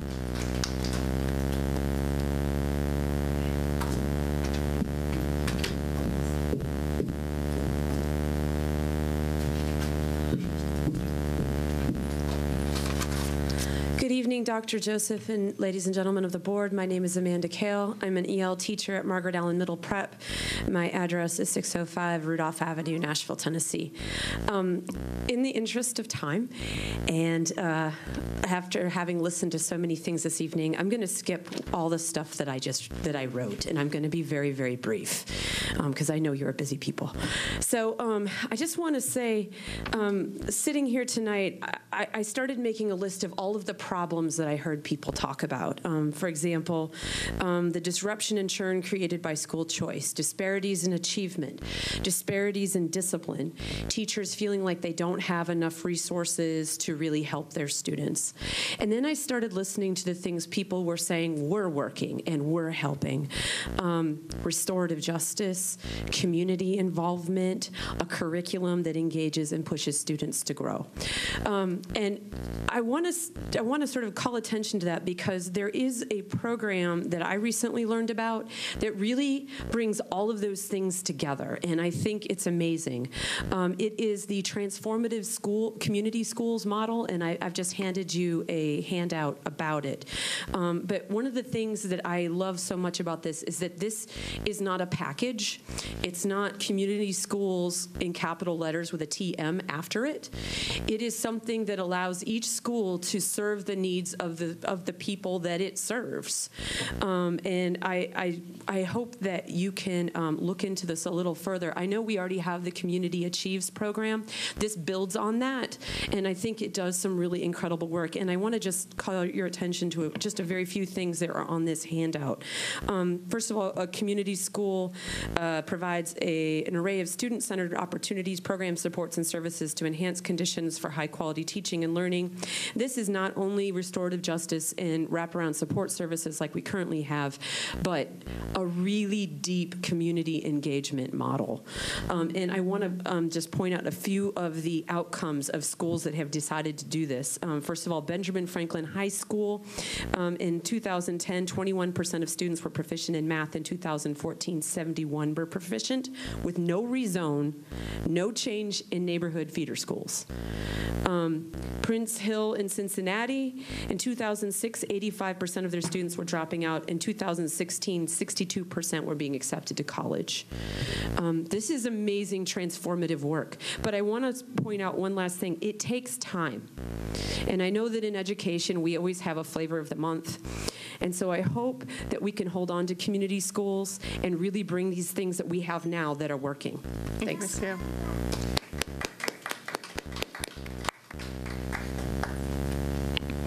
Good evening, Dr. Joseph and members of the board. My name is Jenny Petulat, and I teach at Glencliff Elementary School. I'd like to thank you tonight for prioritizing the safety of our immigrant students. Dr. Joseph's December statement affirming schools as welcoming to all students sent the right message, and thank you for that. As teachers of immigrant students, we appreciate your commitment to protecting all students and ensuring that schools remain a safe place for all to learn and thrive. Metro Nashville Educators Association has thrown its full support behind these kids whose futures suddenly feel so uncertain. MNEA has partnered with an organization called Nashville Community Defense to support children and families whose safety is threatened by the possibility of Immigration and Customs Enforcement, or ICE, raids. We know that keeping schools safe for these students is of the utmost importance. With your commitment, schools can remain safe and secure learning environments. However, at the end of the day, these students still worry about the possibility of finding their loved ones missing from home. It might seem like there's not much that we can do about that, but tonight I want to ask you to consider how to best plan ahead for students who may suddenly find themselves alone without parents or guardians due to ICE activity. While we dread this possibility, we are urging you to work with us to create safety plans that could alleviate some of the inevitable trauma that would come from losing a parent to detention or deportation. Some ways that the district could support these students include providing a safe place for students to wait if a parent or sibling has been detained, collaborating with community organizations to find ways to meet a child's immediate needs and prevent them from entering foster care, and providing counseling for students who have had a family member detained. Some school districts have begun to prepare by sending forms to all parents asking for clarification on who will care for their children temporarily in the event of family separation. So that's one small step we could go ahead and take as a district. While none of us want our students to lose their families or their homes, our schools can and should play a critical role in supporting students who may experience such losses. We thank you for your support, and we encourage you to join us in taking proactive action to protect all our students. Thank you. Chavez?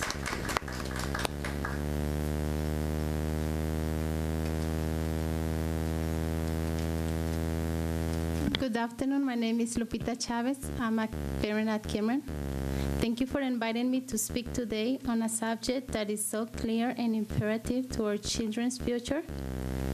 Education gives knowledge, and knowledge gives them opportunities to make their lives to be the best way can be in a society that is built on a progression. Our goal is to raise and educate the best students we possibly can. We have done that together with Cameron through the leadership of Leader Public Schools.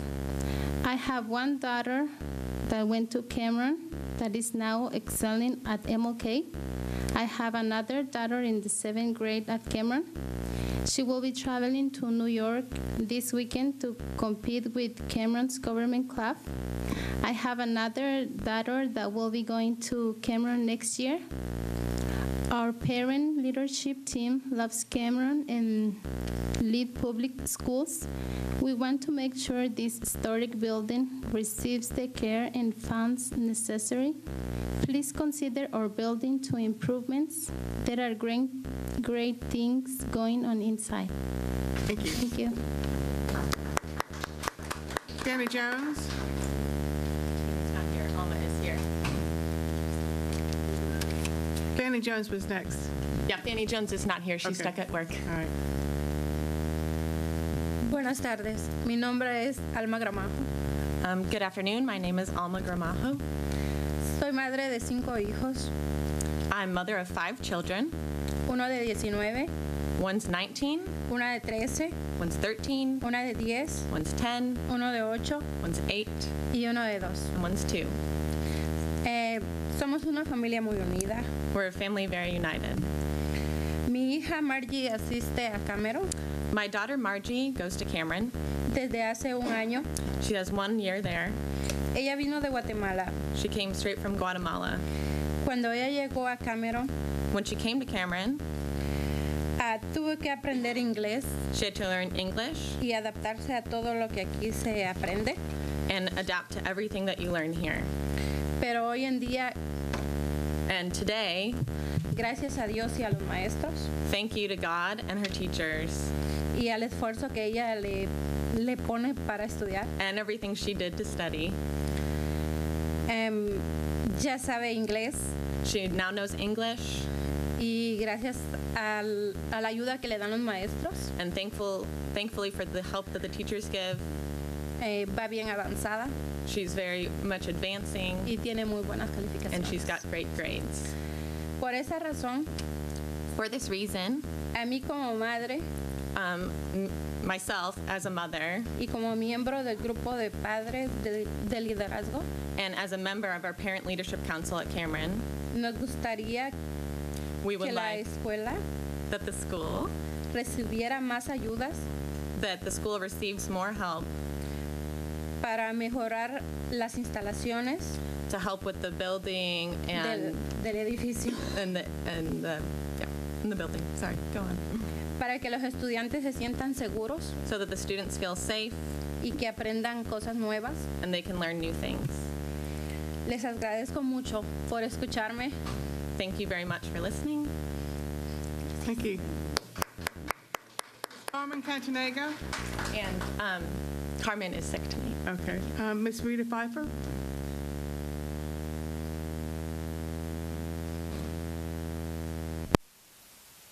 The school board and Dr. Joseph. My name is Rita Pfeiffer, and the next 2 speakers, Megan Kappelman and Abby Leofsky, and I are master's students in the Speech-Language Pathology program at Vanderbilt University. And this evening, our talks will be connected to each other. Because of that, you can reach all of us at the same address. 1215 21st Avenue South, room 8310, Nashville, Tennessee, 37232. For your convenience, we will email you the contact information directly. At the end of January, I reached out to you on behalf of the Vanderbilt chapter of the National Student Speech, Language, and Hearing Association because we know that you care about the quality of learning for the students of MNPS.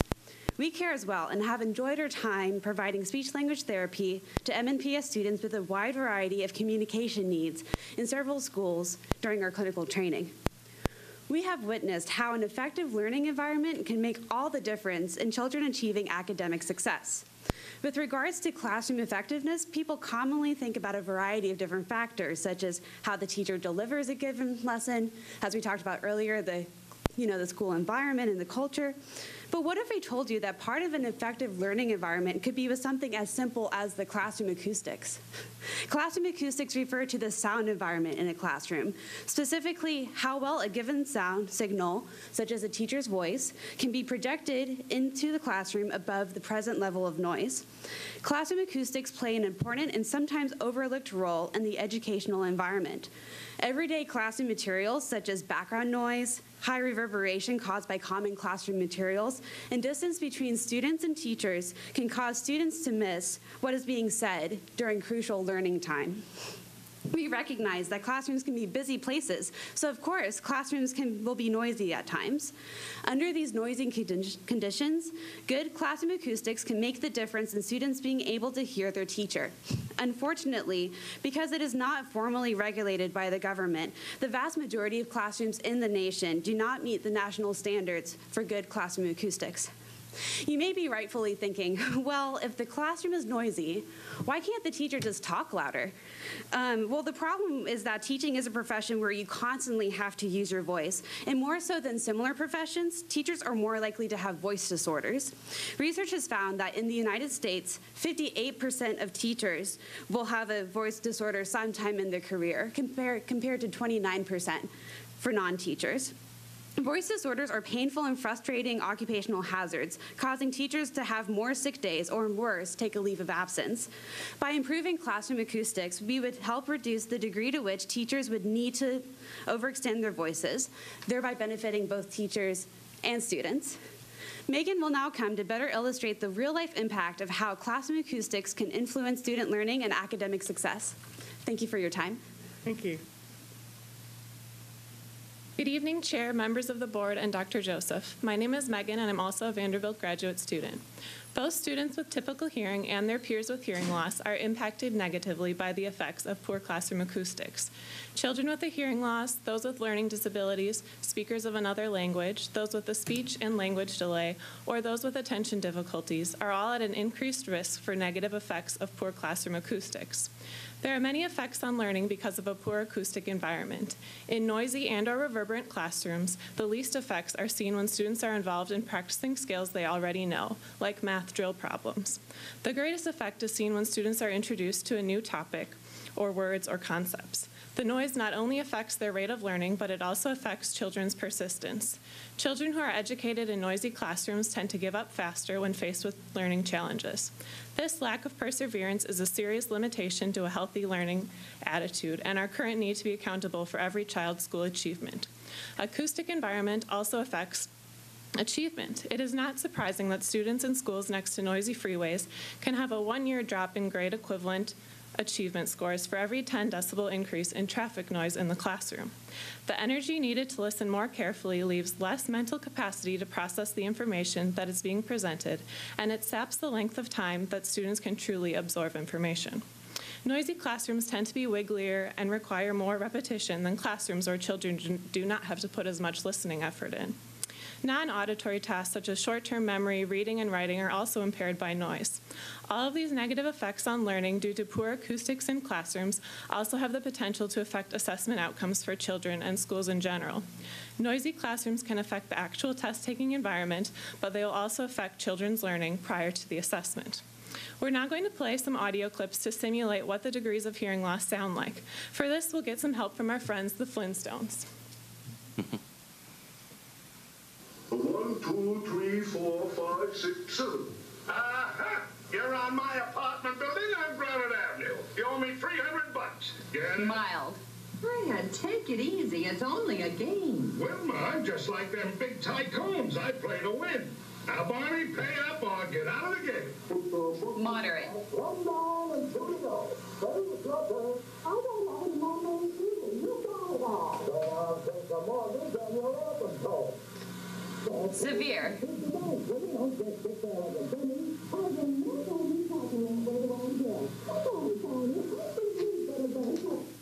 As you can hear from those clips that demonstrate the different levels of hearing loss, now imagine having a hearing loss and trying to learn with typical environmental noise playing constantly in the background.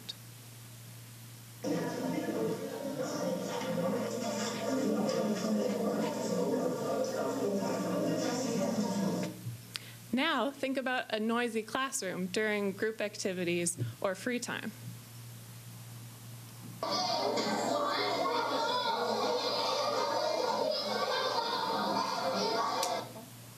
Now that we've gone over some of the effects of poor classroom acoustics and how they affect all children, Abby's going to highlight how interventions can help children and discuss some simple ways to start to improve classroom acoustics. Thank you for your time. Thank you. Good evening, Chair, members of the board, and Dr. Joseph. My name is Abby, and I'm also a Vanderbilt graduate student. Good classroom acoustics greatly facilitate learning. With good classroom acoustics, learning is easier, deeper, more sustained, and less stressful. Good classroom acoustics and good acoustical design enhance speech clarity and limits background noise to protect speech quality for both students and teachers. So now, knowing what the impact of the acoustic classroom has on students, especially those with disabilities or delays, how can we improve classroom acoustics? There are a variety of modifications that can be implemented into your current school classrooms. FM systems are a popular and effective tool to use in the classroom. These assistive listening devices help students and teachers by amplifying the teacher's voice through a wireless microphone and loudspeakers in the room. This amplification is extremely beneficial as it reduces the distractions and increases understanding of speech all around the classroom. It's been shown to improve students' attention to task and overall decreases the listening effort. It also reduces vocal strain for the teachers who are using it. When we look at the literature, there's an abundance of research supporting FM systems, as research has shown a correlation between the use of FM systems and increased student test scores. Additionally, strategies for reducing noise include installing carpet in classrooms to absorb those high-frequency sounds and dampen noise from students and from movement in the classroom, from the classroom furniture. Acoustic ceiling tiles are another valuable modification that can be installed into classroom ceilings to absorb sound and maximize the quality of sound produced in the area where these tiles are installed. In addition to these more costly solutions, there are other cheaper methods that teachers can use to provide good acoustics, as speech clarity is very dependent on the architectural design of a classroom, including the size, the shape, and the surface treatments. These considerations could include putting rubber feet on the bottoms of chairs, adding shades to windows, or even putting students' artwork on the walls. I understand that this is a lot to consider, and we're happy to come in and collaborate with the schools to make this possible. Dr. Joseph, I know that you host the weekly principal meetings, and if possible, we would be happy to talk with these principals directly to discuss these cost-effective solutions. We know that the quality of learning for the students of Metro is of the utmost importance to you, and it's a priority for us as well. As we've discussed, not only the students that we have served, but all students of Metro can be affected by poor classroom acoustics, and we believe that MNPS can be a leader for the nation in making classroom acoustics and hearing health in education a priority. Thank you for your time and interest, and we look forward to working with you in the future. Thank you. We'll move on to governance issues, and we'll start with the consent agenda. Ms. Spearing. Thank you, Madam Chair. 1A, recommended approval of supplement number 2 for professional services for facility conditions assessment and master planning services, MGT Consulting of America Incorporated. B, awarding purchases and contracts. 1, Music and Art. 2, Taylor Music, Inc. 3, Tennessee Filter Sales, Inc. And C, approval of the 2017 CTE textbook adoptions. Madam Chair, I move to approve the consent agenda as read. Can I get a second? Okay, all in favor? Thank you, Ms. Spearing. We'll move on to item number 2 under governance issues, student discipline appeal, Cane Ridge High School. Ms. Harkin.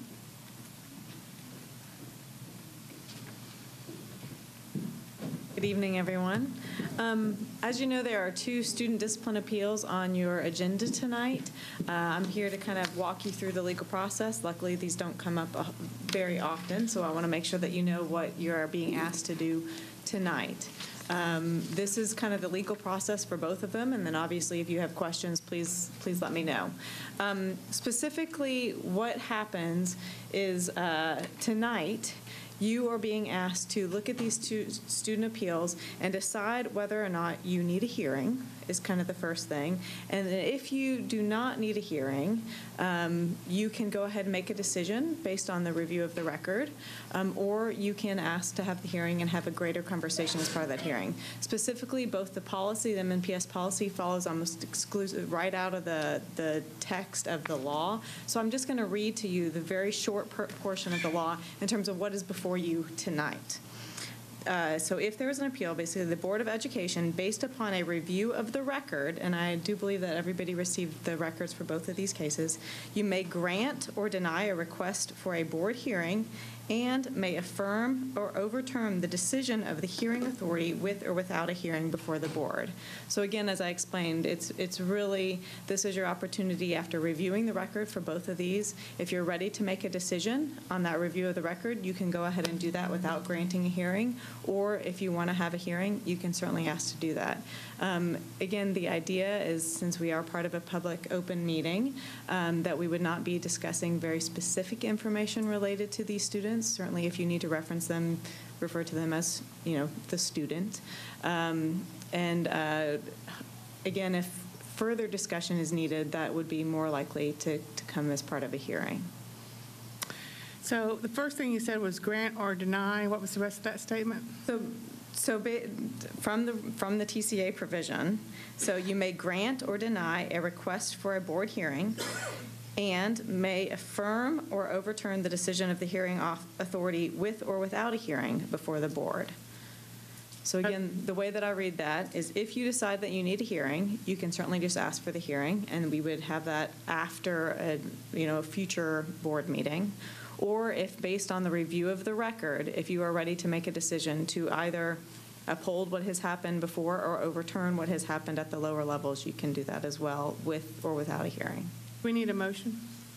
Yes, and if you can take each of them separately. Right. All right, so for instance, on the student discipline appeal from Cambridge High School, then we need a motion to grant or deny a request for a hearing first, yea or nay, and then we need to affirm or overturn the decision, yea or nay, correct? If you grant the hearing, right, you would not do anything would not further. need the Yeah. rest, okay. Yeah. All right, I got that, okay. So on student appeal for Cambridge High School, can I get a motion to grant or deny a request for a hearing on this case? I make a motion to grant a hearing for an appeal. Do I have a second? I do not have a second, so the motion fails. Can I get a motion to deny a request for a hearing? No motion, all right. So then moving on to, can I get a motion to either affirm or overturn the decision?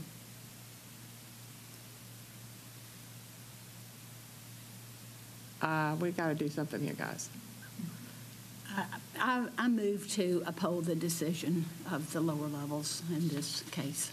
Okay, can I get a second on that? Okay, it's been motioned and seconded. Do we have any discussion? Mr. Pink. I haven't had a chance to review the record. I'm going to be abstaining for these votes. Any other discussion? Can I get a vote to uphold the decision on student appeal from Cambridge High School? Yay? Opposed? Motion passes. Did you get the vote? Did you get the vote? Okay. Yeah, those who voted to uphold the motion, please raise your hand. Thank you. 5, yes, okay. So on... Is that 5 or 4? 5. With 1 abstain and 1 absent.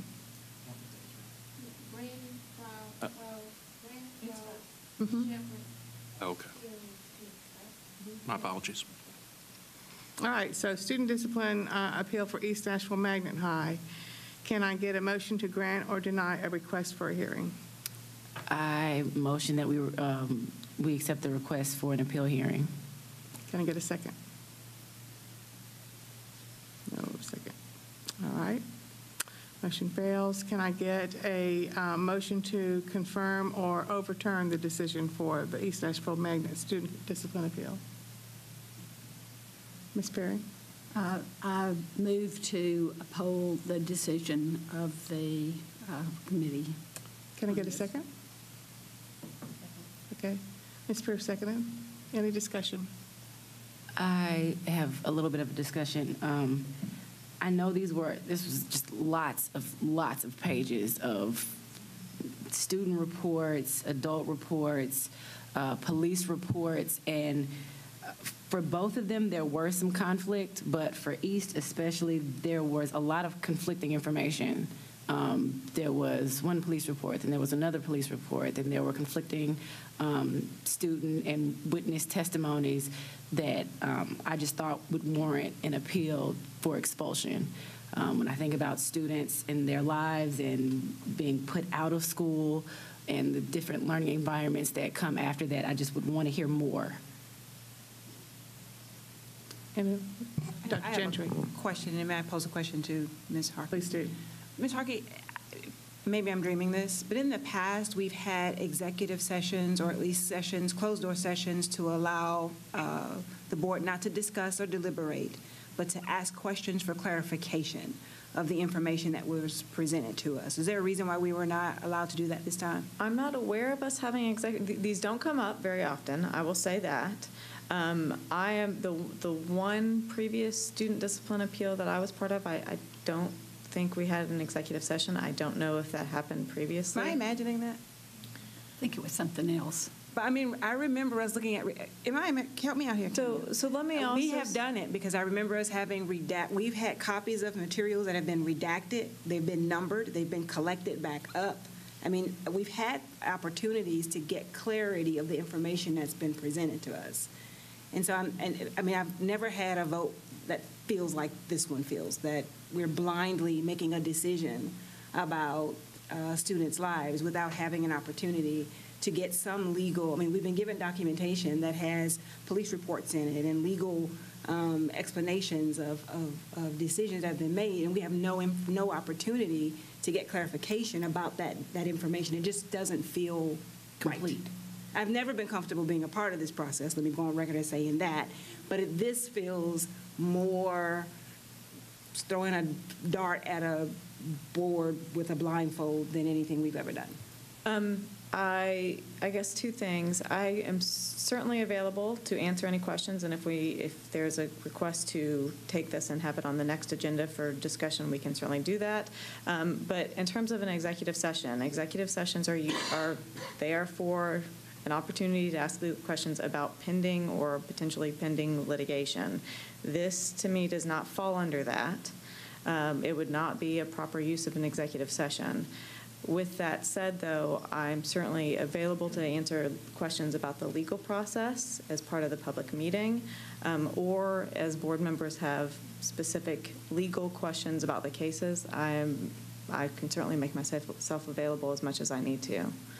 But in terms of the meeting itself and what you are doing here, the way I interpret the law is if you're feeling like there needs to be a greater discussion or you have questions about the record, then that is where that hearing is your opportunity to really have that discussion, to ask those questions, both of the parent or student asking for the hearing, as well as the principal and school would be there to hopefully answer those questions. I have a question.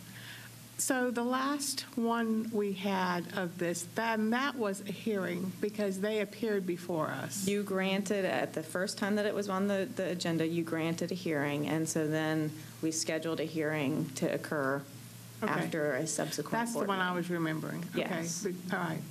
So, yeah, that's probably what you're remembering, right? No? Okay. I'm remembering, help me out, Camille, quit nodding, I dropped your mouth. Sitting in that back room with, and it must have predated you, someone allowing us to ask questions about the materials that were presented to us. Yeah, so maybe we were wrong then, but again, this just feels very blind. And I don't know if you want to if the process is to just take questions for clarification from 9 different people at 9 different occasions, if that's what helps, but I don't know that there is a sense of comfort here. So that's the thing I think. So let me ask you, can I ask you a legal opinion then? Do you, as a lawyer, feel like that this particular student was given every, what's the legal terminology for it, was given the due process, right? So I'm not going to wade into my opinion, but I can talk about the legal process. I mean, what I can say is that there has been a process up to this point. You are the next step. You're the level 3 as part of this review process. Obviously, if the board is feeling uncomfortable with the decision, or they feel that there needs to be, after you've reviewed the record, if you still don't feel comfortable with what has happened previously, that is the opportunity to grant a hearing so that you can hear from both sides, ask those questions, have some more debate as part of a closed hearing outside of a board meeting. Okay, so I'm feeling a lot of unrest. We do have a motion on the floor. We do have to make a decision on the motion, and the motion was to affirm the decision. We could have that motion and then go back, if y'all want to see if we do want to grant a hearing. Well, before we do that, can I ask some more questions just about the process? Because I think the thing that I'm most unclear about is where these students stand now and what exactly they're appealing. Are they appealing the time frame that they were already suspended or expelled, and now that period is passed and they're back in school? Just where are the students now, and what exactly are they appealing? Because I know all of this goes on record in their permanent record, but is that something that they're appealing to have that removed, or what?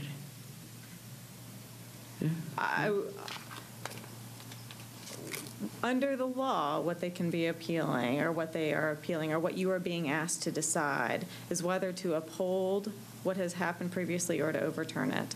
Obviously, their individual appeal requests are asking for different things. I mean, for student number 2. For student number 2 at East, it looks like there were specific requests that the family is requesting certain things be amended in the record. Okay, can you say that again? So,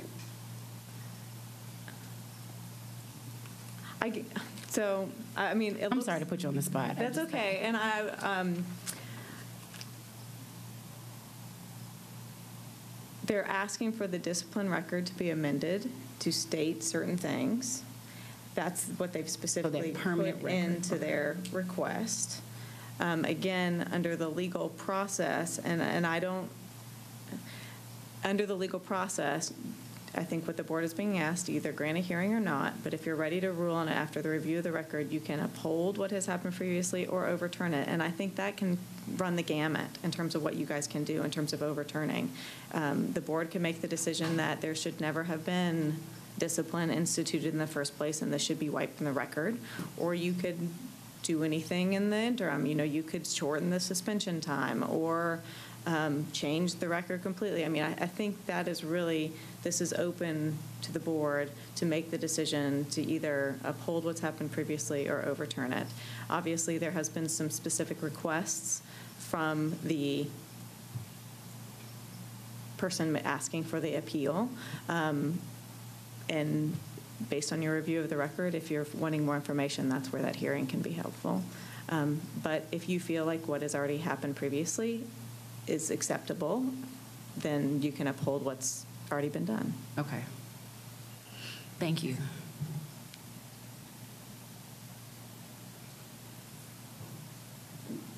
Bless you. Yes. In order to shorten the time of the expulsion, that would have to take place with a hearing? No. If based on the review of the record, if you feel like you have enough information to go ahead and make a decision, including things like affirming or overturning the decision before, you can do that without a hearing. Again, the TCA provision says that after review of the record, you may grant or deny a request for a hearing, and you may affirm or overturn the decision of the hearing authority with or without a hearing before the board. Question would refer to the first one that I've already voted for, though. Thank you. All right. So is there any way to return to There is a way to You voted for return. it, you make the motion to do it again. There you go. If you voted for it, you can make the motion, well, you can make a motion for reconsideration, been but here first before. we would need to close out the current motion. Yes, so Because that was a lot I to would read. like to. But we have a motion on the floor. we gotta close out the vote on the current motion on the floor. So the motion on the floor, just to restate, is to uphold the decision for student appeal number 2. So it's been motioned and seconded, so we've had discussion, so all in favor? Okay. Opposed? Oh, I think the opposition wins, 4-3. Okay. So we have killed the motion to uphold the decision. So now we can go back and see. Let's stick to the second case. That's The what we are. Okay, so We're the one still on the about second use. case. Yes. Yeah, we're on second case, so student appeal number 2. So if we want to go back and talk about, where are my notes? If we want to approve for a hearing, a grant Yeah, or. so nothing's been done on the student 2. Number 2, it's completely. So y'all can decide what you Right. want to do. And again, I just want to say one more time, it's based on review of the record. You have what's happened previously before you. If reviewing that record, it's a decision as terms of whether you want to grant a hearing to hear more, or whether you feel like based on the record you have enough to go ahead and make a decision to either affirm or overturn what's happened previously. Okay, so can I get a motion then to grant or deny a request for a hearing? A motion that we grant the request for a hearing. Can I get a second? Second.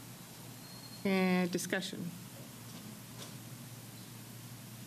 May I put something on the table? Sure. Would it be helpful, since everyone has not had the opportunity to read this case and this multitude of information that we have received, to postpone this vote until next month, so that everyone will have that opportunity? It was pretty extensive, and it's also videos, clips in the office. We were able to see one, but we were not able to have access to the second one. So those opportunities are also available, just to think about. Okay, so we still have to vote on the motion on the floor to grant a hearing, correct? Close a motion, or if the person that made the motion wants to withdraw it, they can do that, but we have to close that motion one way or the other. Well, I'll say this, I'm willing to withdraw the hearing to give everybody a chance, because it was just bunches of pages of stuff, and a lot of it was just contradictory. So to have more time, I would withdraw the motion. So you are withdrawing your motion, okay. So we're at the point now, I'm sorry. If we're in discussion still, Ms. Harkey, is there like a day that we can schedule a meeting just for any board member who wants to come and you or someone else step us through the information? And I know it has to be a public meeting, but that's probably going to be the most efficient way for those of us who either weren't able to review the record before tonight, or who might end up being confused by the multitude of information that's in front of us when we do review it. And it'd be nice to be able to review it, talk about it, ask questions. That'd be very helpful. No, FERPA is an issue, but Yeah, so the open meeting part, that we can't do it because it is student records. That's why if there's a hearing, it would be a closed hearing. And so for protection of student records, I can't have it as an open meeting. The other problem is it can't be an executive session. However, although I hate to offer myself up for 9 different meetings, I think that probably is the best way that this would need to happen, or I can do kind of an informational session to the board. why couldn't we just close the meeting the way we do when the actual hearings happen? The law specifically allows the hearing portion to be closed. There's nothing that allows us to kind of close it or move into what you are describing, what you're wanting as an executive session, which again, under the law, an executive session is really only to talk about pending litigation. Ms. Pierce. Could part of the packets that we receive possibly have a summary because I know we get one kind of lead-in page, but there was so much that it did. I mean, I think there's even been confusion, obviously, on the board table tonight of where a status of a student actually is. And so Whereas, I'm going, that's, I know where they are now. And so, but not everybody does. But it did take a very long block of time for me to get there. So if there could be a summary sheet that. Yes, I can definitely help prepare a summary sheet. And now that you say that, I believe that the last time we had one of these, that there was a summary at the front. So I don't know, that might be very much part of the confusion. So I can definitely provide a summary that I can include as part of the packet for you guys as you're continuing with your review. Notations of the specific pages, because, they're the same testimony sometimes 5 and 6 times throughout the packet, about 140 pages. So it did. It took a very long time to get through both of them. Yes. But it's just, if you could help us with that, I think that would make us all feel a little more prepared. Definitely prepare a summary, yes. This is just like one of many issues where state law is a blunt instrument that hamstrings us from doing our jobs. So I just want to put a stake in the ground on this issue in general. Dr. Sevier, if you could help us communicate with TSBA that we might seek a change in statute in the future to help us and probably other boards that are dealing with this stuff. It's probably a one-sentence change that I bet nobody would object to on either side of the political fence to help us cut and clean these issues in the future. Thanks. List of those. Yeah, we do. Right. Yes, we do. More than one. Absolutely. Yeah. Yeah, we do. Thank you for this, Ms. Hart. Oh, I'm sorry. Okay, so the motion that Ms. Buggs made has been withdrawn. And so do we need a motion to delay the? Yes, now the motion is to defer. I make a motion. I'd like to move that we defer the decision on the 2 student discipline appeals, both Cane Ridge High School and East Nashville Magnet High School, until each board member has had an opportunity to, nope. Unfortunately, you can do it on the second one, and then we'll have to go back and reconsider the first one if that's what you want to do. All right, I move that we defer the decision on the student discipline appeal for East Nashville Magnet High School. Can I get a second? Second. Okay, can I get into discussion? Any more discussion? Anybody else want to talk about it? Can we have a vote? All in favor? Okay, so that takes care of student number 2. Yeah. So now, do we want to go back to student number 1? Yes, I would. I move that I withdraw my vote. So make a motion to reconsider. I move to reconsider student discipline appeal from Cane Ridge. Second. Okay. All right, so now, as part of this, just for procedural purposes, you're going to vote on this, and this will just allow you to then make another motion in terms of what you want to do with that one. Okay. Okay, so we have had a motion and a second. Do we have any more? Okay. Okay. I thought any more discussion. Okay, so let's go ahead and vote on motion number 1. Yay, okay. So now do we need a motion to decide? I move that we defer the decision on student discipline appeal for Cane Ridge High School. Second. Okay. All right. Any discussion? Thank you, Ms. Harkey, and I'm sorry to put everybody through this. I just think when we talk about student records for sure, and then student days in school, I do want to make sure that we are not just being flippant about it, but that we're really looking at the way it can impact them years and decades, down the road. So thank you all. And I will certainly get a summary out. Okay. All right. Thank you. Thank you. Oh, I'm sorry. So I'm losing my place. So can I show of hands? Okay. All right. Motion passes. Ooh, that was hard. That was.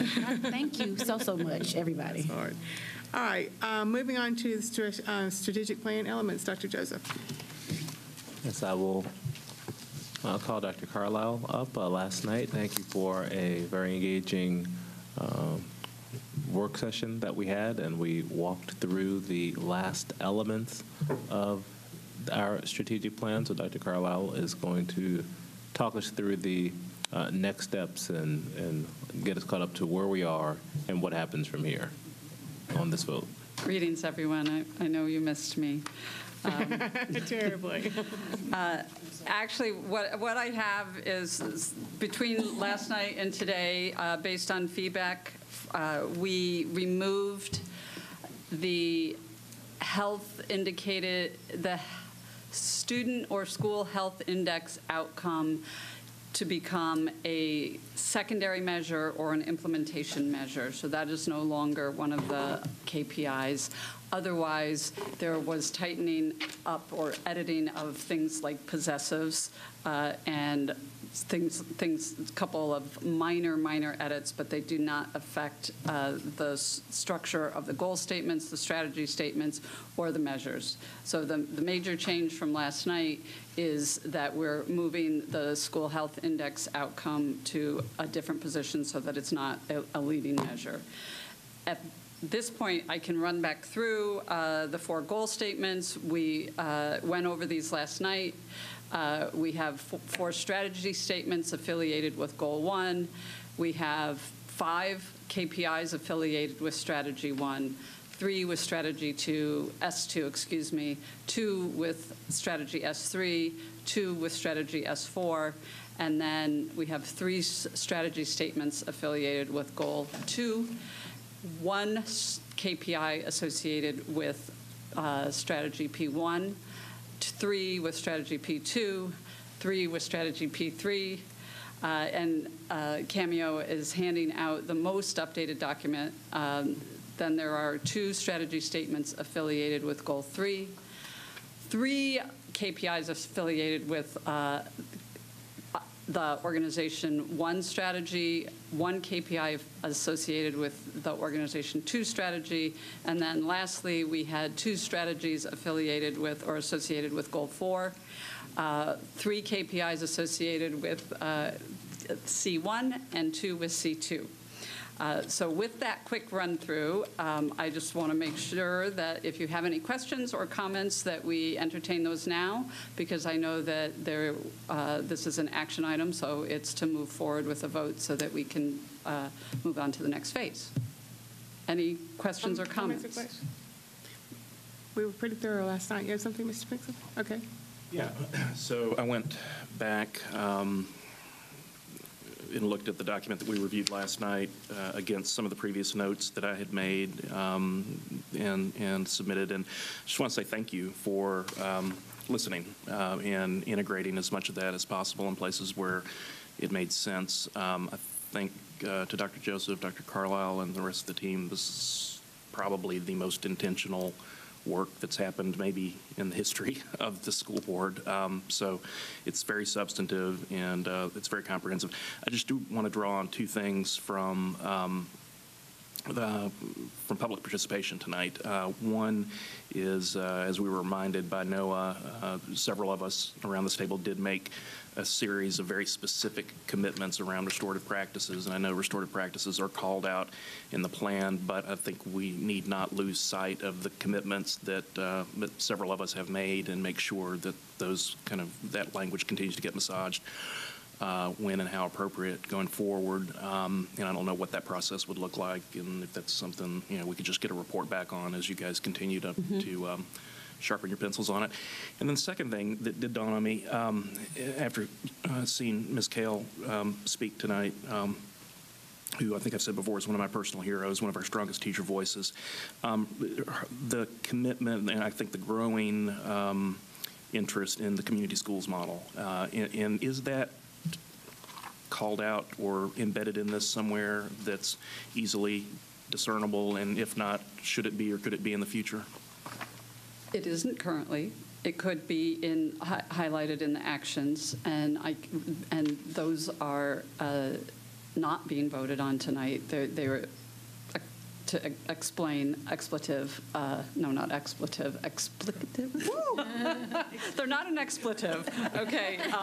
That's good. So forgive me. Yeah, I've been through a lot in the last month. But I can look at where in the actions it makes sense to expand on that work and how to elevate it. So it's possible, yes. And I think one of the things, as we go into implementation planning, we'll be looking at the timelines for each thing and where and what we're expanding and how we can manage that without dropping the ball, so to speak. Yeah, and I don't want to. I know there's been so much work up to this point. I don't want to get into editing or rewriting on the floor a single word or a comma. But if we could just kind of leave a little bit of room to maneuver in a couple of these areas in the future, I think that'd be useful. The only other thing that I had to observe about all this is, I like how clean it is in terms of the measures, that we're either increasing something like a graduation rate or we're decreasing something like a dropout rate. I do think going forward, I would only ask Dr. Joseph that we pick 2 or 3 spots where we can articulate some high leverage, growth goals over a period of, 3 to 5 years, and pick, not like, I know we can't do it with everything, but pick something that we know is attainable, that we know from research has, extraordinary impact on the whole of the student body, like reading at grade level by 3rd grade, Right. whatever. So I don't know exactly, kind of what those are and how that could look, but again, just in the category of giving it a little bit of room to breathe in the future, that's something I'd like to talk about another day. Sure. Absolutely. Anybody else with any questions or comments? We were pretty thorough last night, so I would entertain a motion to approve the strategic plan 2017-18. What you're actually approving, are you approving the goals, the strategies, and the KPIs? Because the plan altogether will come to you in April. Okay, all right. Goals, strategies, and KPIs. Okay, specifically, can I get a motion to approve the goals, strategies, and KPIs? I so move. Can I get a second? Second. Okay. Any discussion? All in favor? Show of hands. Approved? Right, the motion passes. Yay. Thank you so much, Dr. Carlisle. Thank you all. Been very thorough. Good work. Thank you. And thank you for the input. Thank you.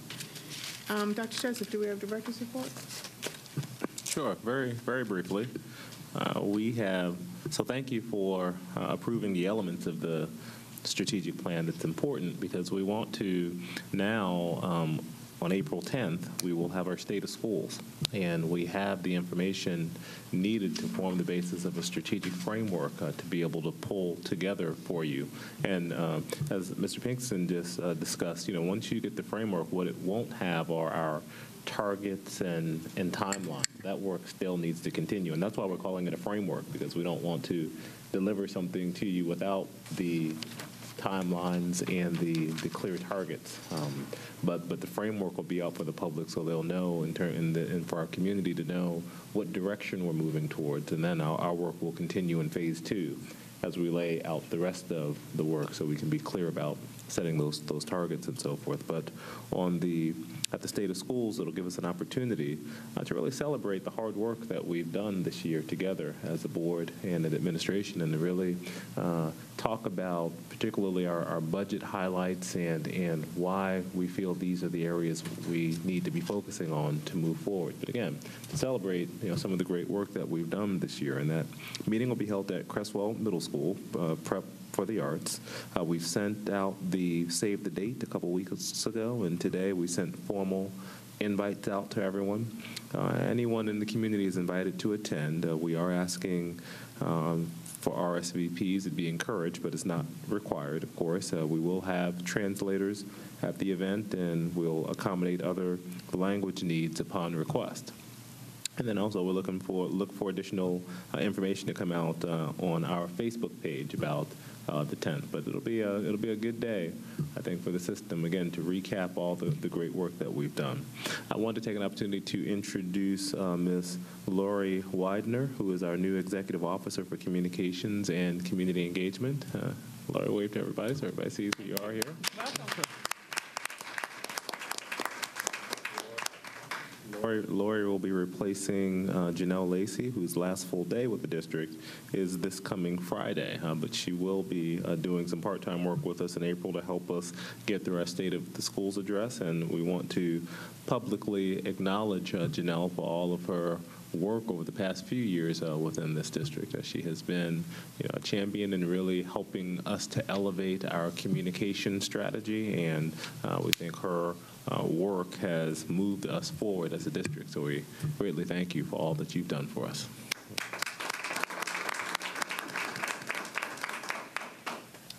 But Lori, being new, comes to us new to Nashville, and she's bringing 30 years of leadership experience across the educational spectrum with expertise in educational policy and strategic communications. Most recently, Lori served as the Assistant Vice Chancellor of Public Affairs for the California State University Office of the Chancellor, the largest four-year public higher education system in the nation, serving 437,000 students, so our 86,000 now. She can handle it. And prior to that, she held cabinet-level positions with the California School Board Association, the Rancho Santiago Community College District, and the Los Angeles County Office of Education. So we're happy to have Laurie be a part of the MNPS team. So thank you for being here.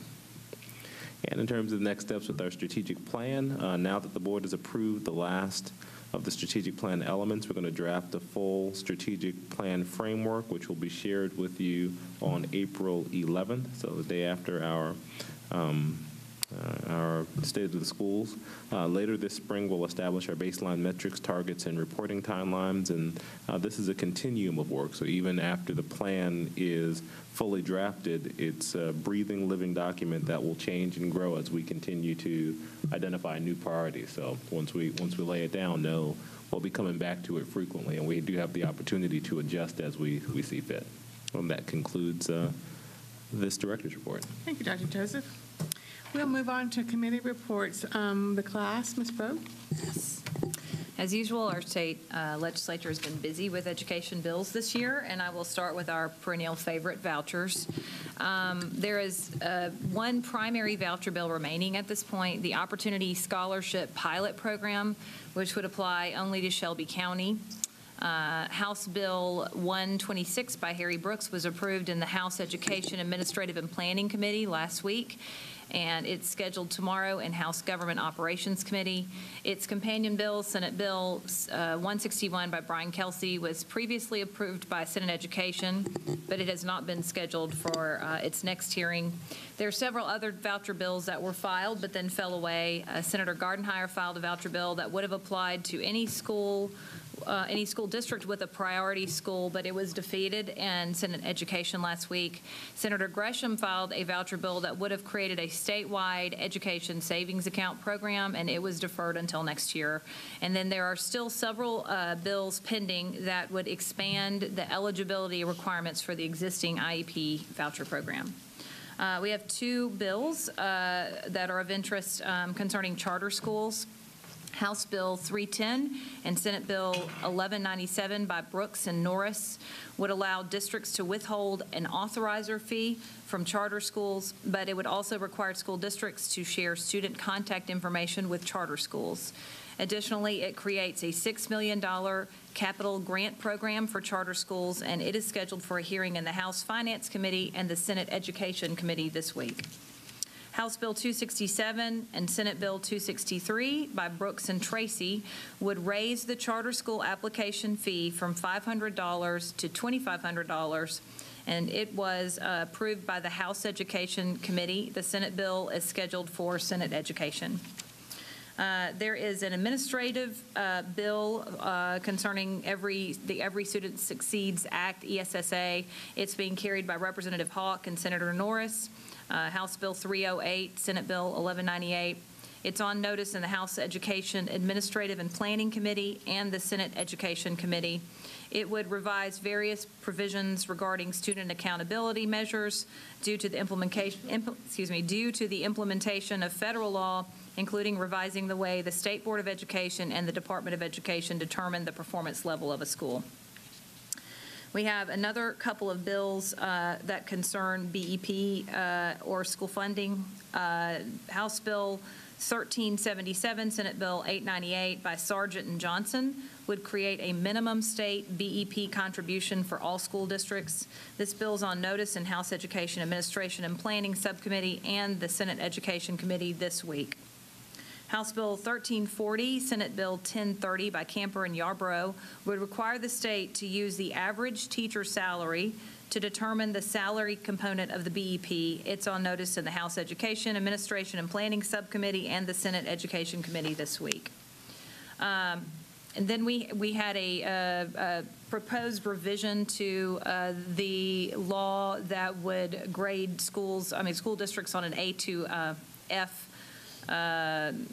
basis. And this bill is House Bill 449, Senate Bill 536 by Fogarty and Tracy. It has been amended to revise the grading system for schools that is set to go into effect next year. It's still a work in progress, but we're hopeful that we can get some relief from the bill passed last year that requires the department to assign a letter grade to all schools based on performance. The bill is scheduled for House Education, Administrative and Planning, and Senate Education this week.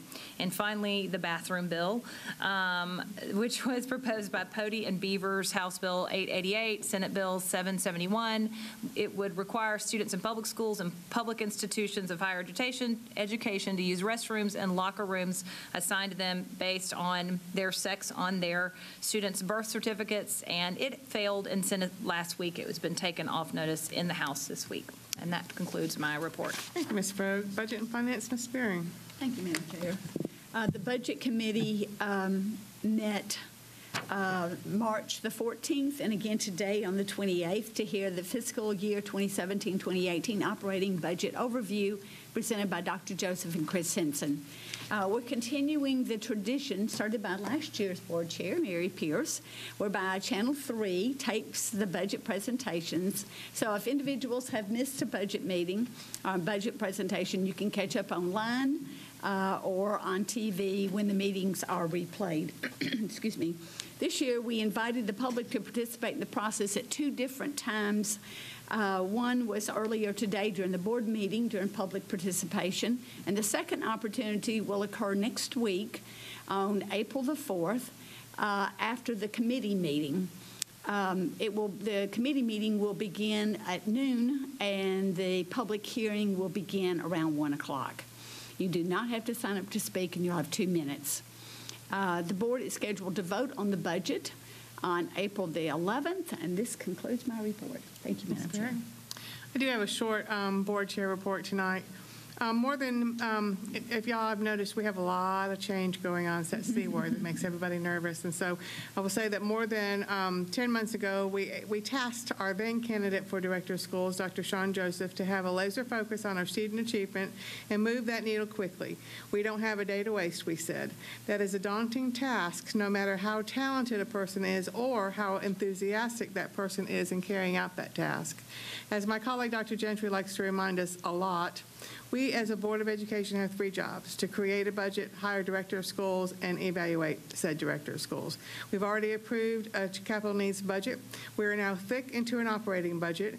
We have had 1 director of school evaluation to date, and we'll craft another one this summer.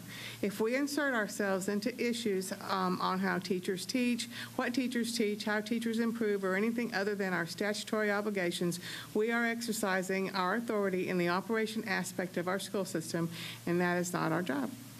Other decisions, including especially operational decisions belonging to the director of schools and his designees. All of the operational decisions belong to the director of schools and his designees. One of my favorite sayings, and I said it a lot last year, was the description of insanity is to do the same thing in the same way and expect a different outcome. Folks, we have to make some changes if we want a different outcome for our students, and we do want a different outcome for our students. The word change has many meanings. Some are to alter, to transform, to change direction, and yes, we want all those meanings to apply to our students. I urge the naysayers to be supportive of the changes already made and those coming down the pike. The C word is scary and upsetting if you make it that way, but change can also be exciting. We need Dr. Joseph and his staff. We need to give them the space necessary to create that change that we hired him to create, the change necessary to realize our vision and goals that we have already set, and we spent a lot of time doing that. Otherwise, the changes are not his, but are our version of how Dr. Joseph should manage his staff. If we allow ourselves to declare the destination and determine the route, we can't be upset if we are disappointed when we veer off course. Where the rubber meets the road will be in the next Director of School evaluation. If these changes are not eliciting the changes that we want to see in our students, then we need to face that at that time. And we have a lot more hard decisions to make. So we're giving you the responsibility and the leeway. That concludes my board report. Now we move on to announcements. We'll start with Dr. Gentry. I'd like to share some information that I received, and I think it also went to Dr. Shepard, about the Catherine Y. Brown Leadership Academy. Dr. Brown, who's been very active in the Nashville community, working with several nonprofit organizations, has traveled over spring break to Medellin, Colombia in South America. And she took several young ladies with her from MLK. They were a part of an inaugural international exchange program with the University of EAFIT and the Centro Colombia Americano Medellin, Colombia in South America. This project is aligned with the 100,000 Strong in America's initiative. They were selected to participate in 7 days of intense research, studying, and sharing, and social activities. They were expected to adapt very quickly to their unfamiliar culture, and they will hopefully get an opportunity to come before the board and share their experiences over spring break. Great. Dr. Brandon? Yes, last week I represented TSBA in Denver at the NSBA conference, and the first event for many of us, 3 of us, was to attend the delegate assembly with the other 49 states being represented. We worked on our beliefs and some policies, and then moved to resolutions that would be submitted to our legislators in Washington. Bob Albee from Jackson serves as a board director, and Wayne Blair from Laverne is also being recognized on the national level. Tammy Grissom is our executive director of TSBA, and she was in attendance. As is the norm, entertainment was provided by students from all over Colorado and also from Missouri. Notable speakers offered their perspectives on the importance of education, especially at this time in our nation. The speakers included retiree Navy Captain Scott Kelly. He's a history-making astronaut, of course. Ariana Huffington, the founder of the Huffington Post, and Wes Moore, who is a youth advocate, and the teacher tonight mentioned that his book, The Other Wes Moore, is part of her delivery of instruction. He said he didn't realize he was going to be on the required reading list of many students. But there were also other noted speakers. The president, Miranda Beard from Laurel, Mississippi, passed the gavel on to presiding officer Kevin Syak from New Jersey. And he became a board member at 19, and now he's the youngest serving board member in the nation. Looks like he's 12. His mantra is Education 2030, in honor of the students who are kindergartners now and will graduate at that time. Their message for NSBA is stand up for education, urging everyone to protect and preserve public education. In addition to all the general sessions, I attended one master class on disrupting poverty, where to start, and what to stop in order for students to be successful. My other sessions included adult bullying and how to recognize it and deal with it effectively. And it comes in the form of teacher to student, teacher to teacher, administrators to teachers, parents to teachers, teachers to parents, board members to superintendents, board members to board members. I also attended 2 technology sessions and one of them was led by a former employee, Keisha Ray. So we got to visit briefly. NSBA continues to promote advocacy for students, and it wants to challenge those who do not believe that public schools are a vital part of our democracy. One superintendent mentioned, you know, the old adage, the grass is greener on the other side? Not really. The grass is greener, he says, where it is watered. Thank you. Thank you, Dr. Brandon. Thank you, Mr. Pinkston. Thank you. We learned something over the weekend from the newspaper around the release of new Vanderbilt University polling about Nashvillians' attitudes about different areas of government, and it looks like our job approval rating is on the rise, which is a good thing, and we don't get to hear that very often. But I think it's a testament to the work that we've been doing over the course of the past year, starting with the conclusion of a successful director search and going through the summer and fall, and now the spring with the work of the framework that we approved tonight. And I think the other important part of that data that I saw was Nashvillians overwhelmingly think public education is the top priority, should be the top priority of the city, and then secondly, they think that we need more money. And I think if we can embark on a very intentional confidence campaign, which I think we're already on, but you know, put it on steroids and show people that we've got a plan, the director has and his team have the ability to execute, and then I think at some point in the future begin making the case much more publicly than we've been doing over the last few years around the fact that we are underfunded as a school system. Part of it's due to state inadequate funding, but you know, part of it is we just need to have the conversation locally as well. So Dr. Severe, I look forward to getting the research from around the country that will give us a starting point to have a more intentional conversation. Ms. Spearing, I appreciate your leadership on the budget committee this year. Would request that after we transmit the budget to the mayor, and even after the council approves an appropriation, that we keep the budget committee intact for the rest of the year to keep talking about these funding issues.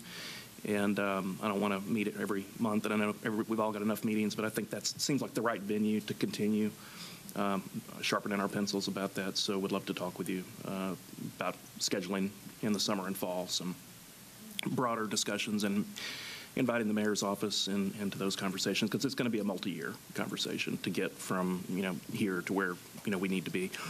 And the only other thing I wanted to mention is give a shout out to Dr. Lance Foreman, who is the departing principal of Smith Springs Elementary School. Dr. Foreman, who is a fellow Overton High School alum, go Bobcats, recently accepted a position on the faculty at Lipscomb University. Dr. Foreman really did an outstanding job in fall 2015 opening a new school, which is kind of a Haley's Comet moment, and he built a very, with his faculty and with the students and families there, built a very special place that has probably more parent engagement than any other school in my district. And I think there are a lot of things that we can learn from what Lance and his team accomplished with Smith Springs Elementary and on down to parent engagement around the naming of the mascot, Go Ducks. So, so anyway, would just thank you, Lance, for your service, and look forward to keeping you on speed dial for advice and counsel in the future. Thanks. Smith Springs stole Dr. Lance Foreman from one of my elementary schools, just saying. Well, and now Lipscomb stole him from us, so we Stolen from Tulane. Okay. Yes, thank you. I want to thank Dr. Monique Felder for scheduling another field trip for us. We are going to see Community Achieve Schools as a kind of a byproduct of visiting Pine Gap recently. And we're going to start in Mr. Pinkston's school at Whitsett Elementary. Wildcats. Go Bobcats. Wildcats. Wildcats, Yeah. excuse me. Bobcats, Wildcats, Ducks. That'll be April 26th from 3 to 6. We look forward to hearing the State of School address by Dr. Joseph on April the 10th at IT Creswell at 10 o'clock. And Cito Narcisse and I will help to celebrate Education Day on April the 20th at 9:30 at the Goodlettsville City Hall with Leadership Goodlettsville. And the Nashville Area Chamber of Commerce will celebrate our high school academies of Nashville on April 24th from 4:30 to 7:30 when they announce this year's many awards. Okay, want to let everybody know that there's a district-wide meeting about Encore this Thursday night from 6 to 7 at Weston Middle School. And then on Tuesday, April the 4th, CETA and RCs will be joining the Hillsborough Cluster Parents Group for a meeting at 5:30 at JT Moore. And also want to thank you, Dr. Joseph, for having these L5 reports. And what I loved so much tonight from Jolton was hearing from the students themselves. And as I then listened to some of the public speaking and hearing Mr. Moth want to talk about reducing flight, that's how you reduce flight, is you go talk to these students. Because the changes that happen at Jolton, I mean, those kids were saying as seventh graders we weren't learning in the classroom. And we need to believe them when they tell us that. And so I appreciate the efforts that you guys have been doing on that for the changes in those kids' education. And I do want to say thank you to Janelle Lacey for all of her hard work the last 2.5 years. I really appreciate what you've brought to the district and wish you all the best. Thank you, Ms. Pierce. I have no announcements. Would you mind doing the honors, please? Be there no further business, this meeting is adjourned. Thank you.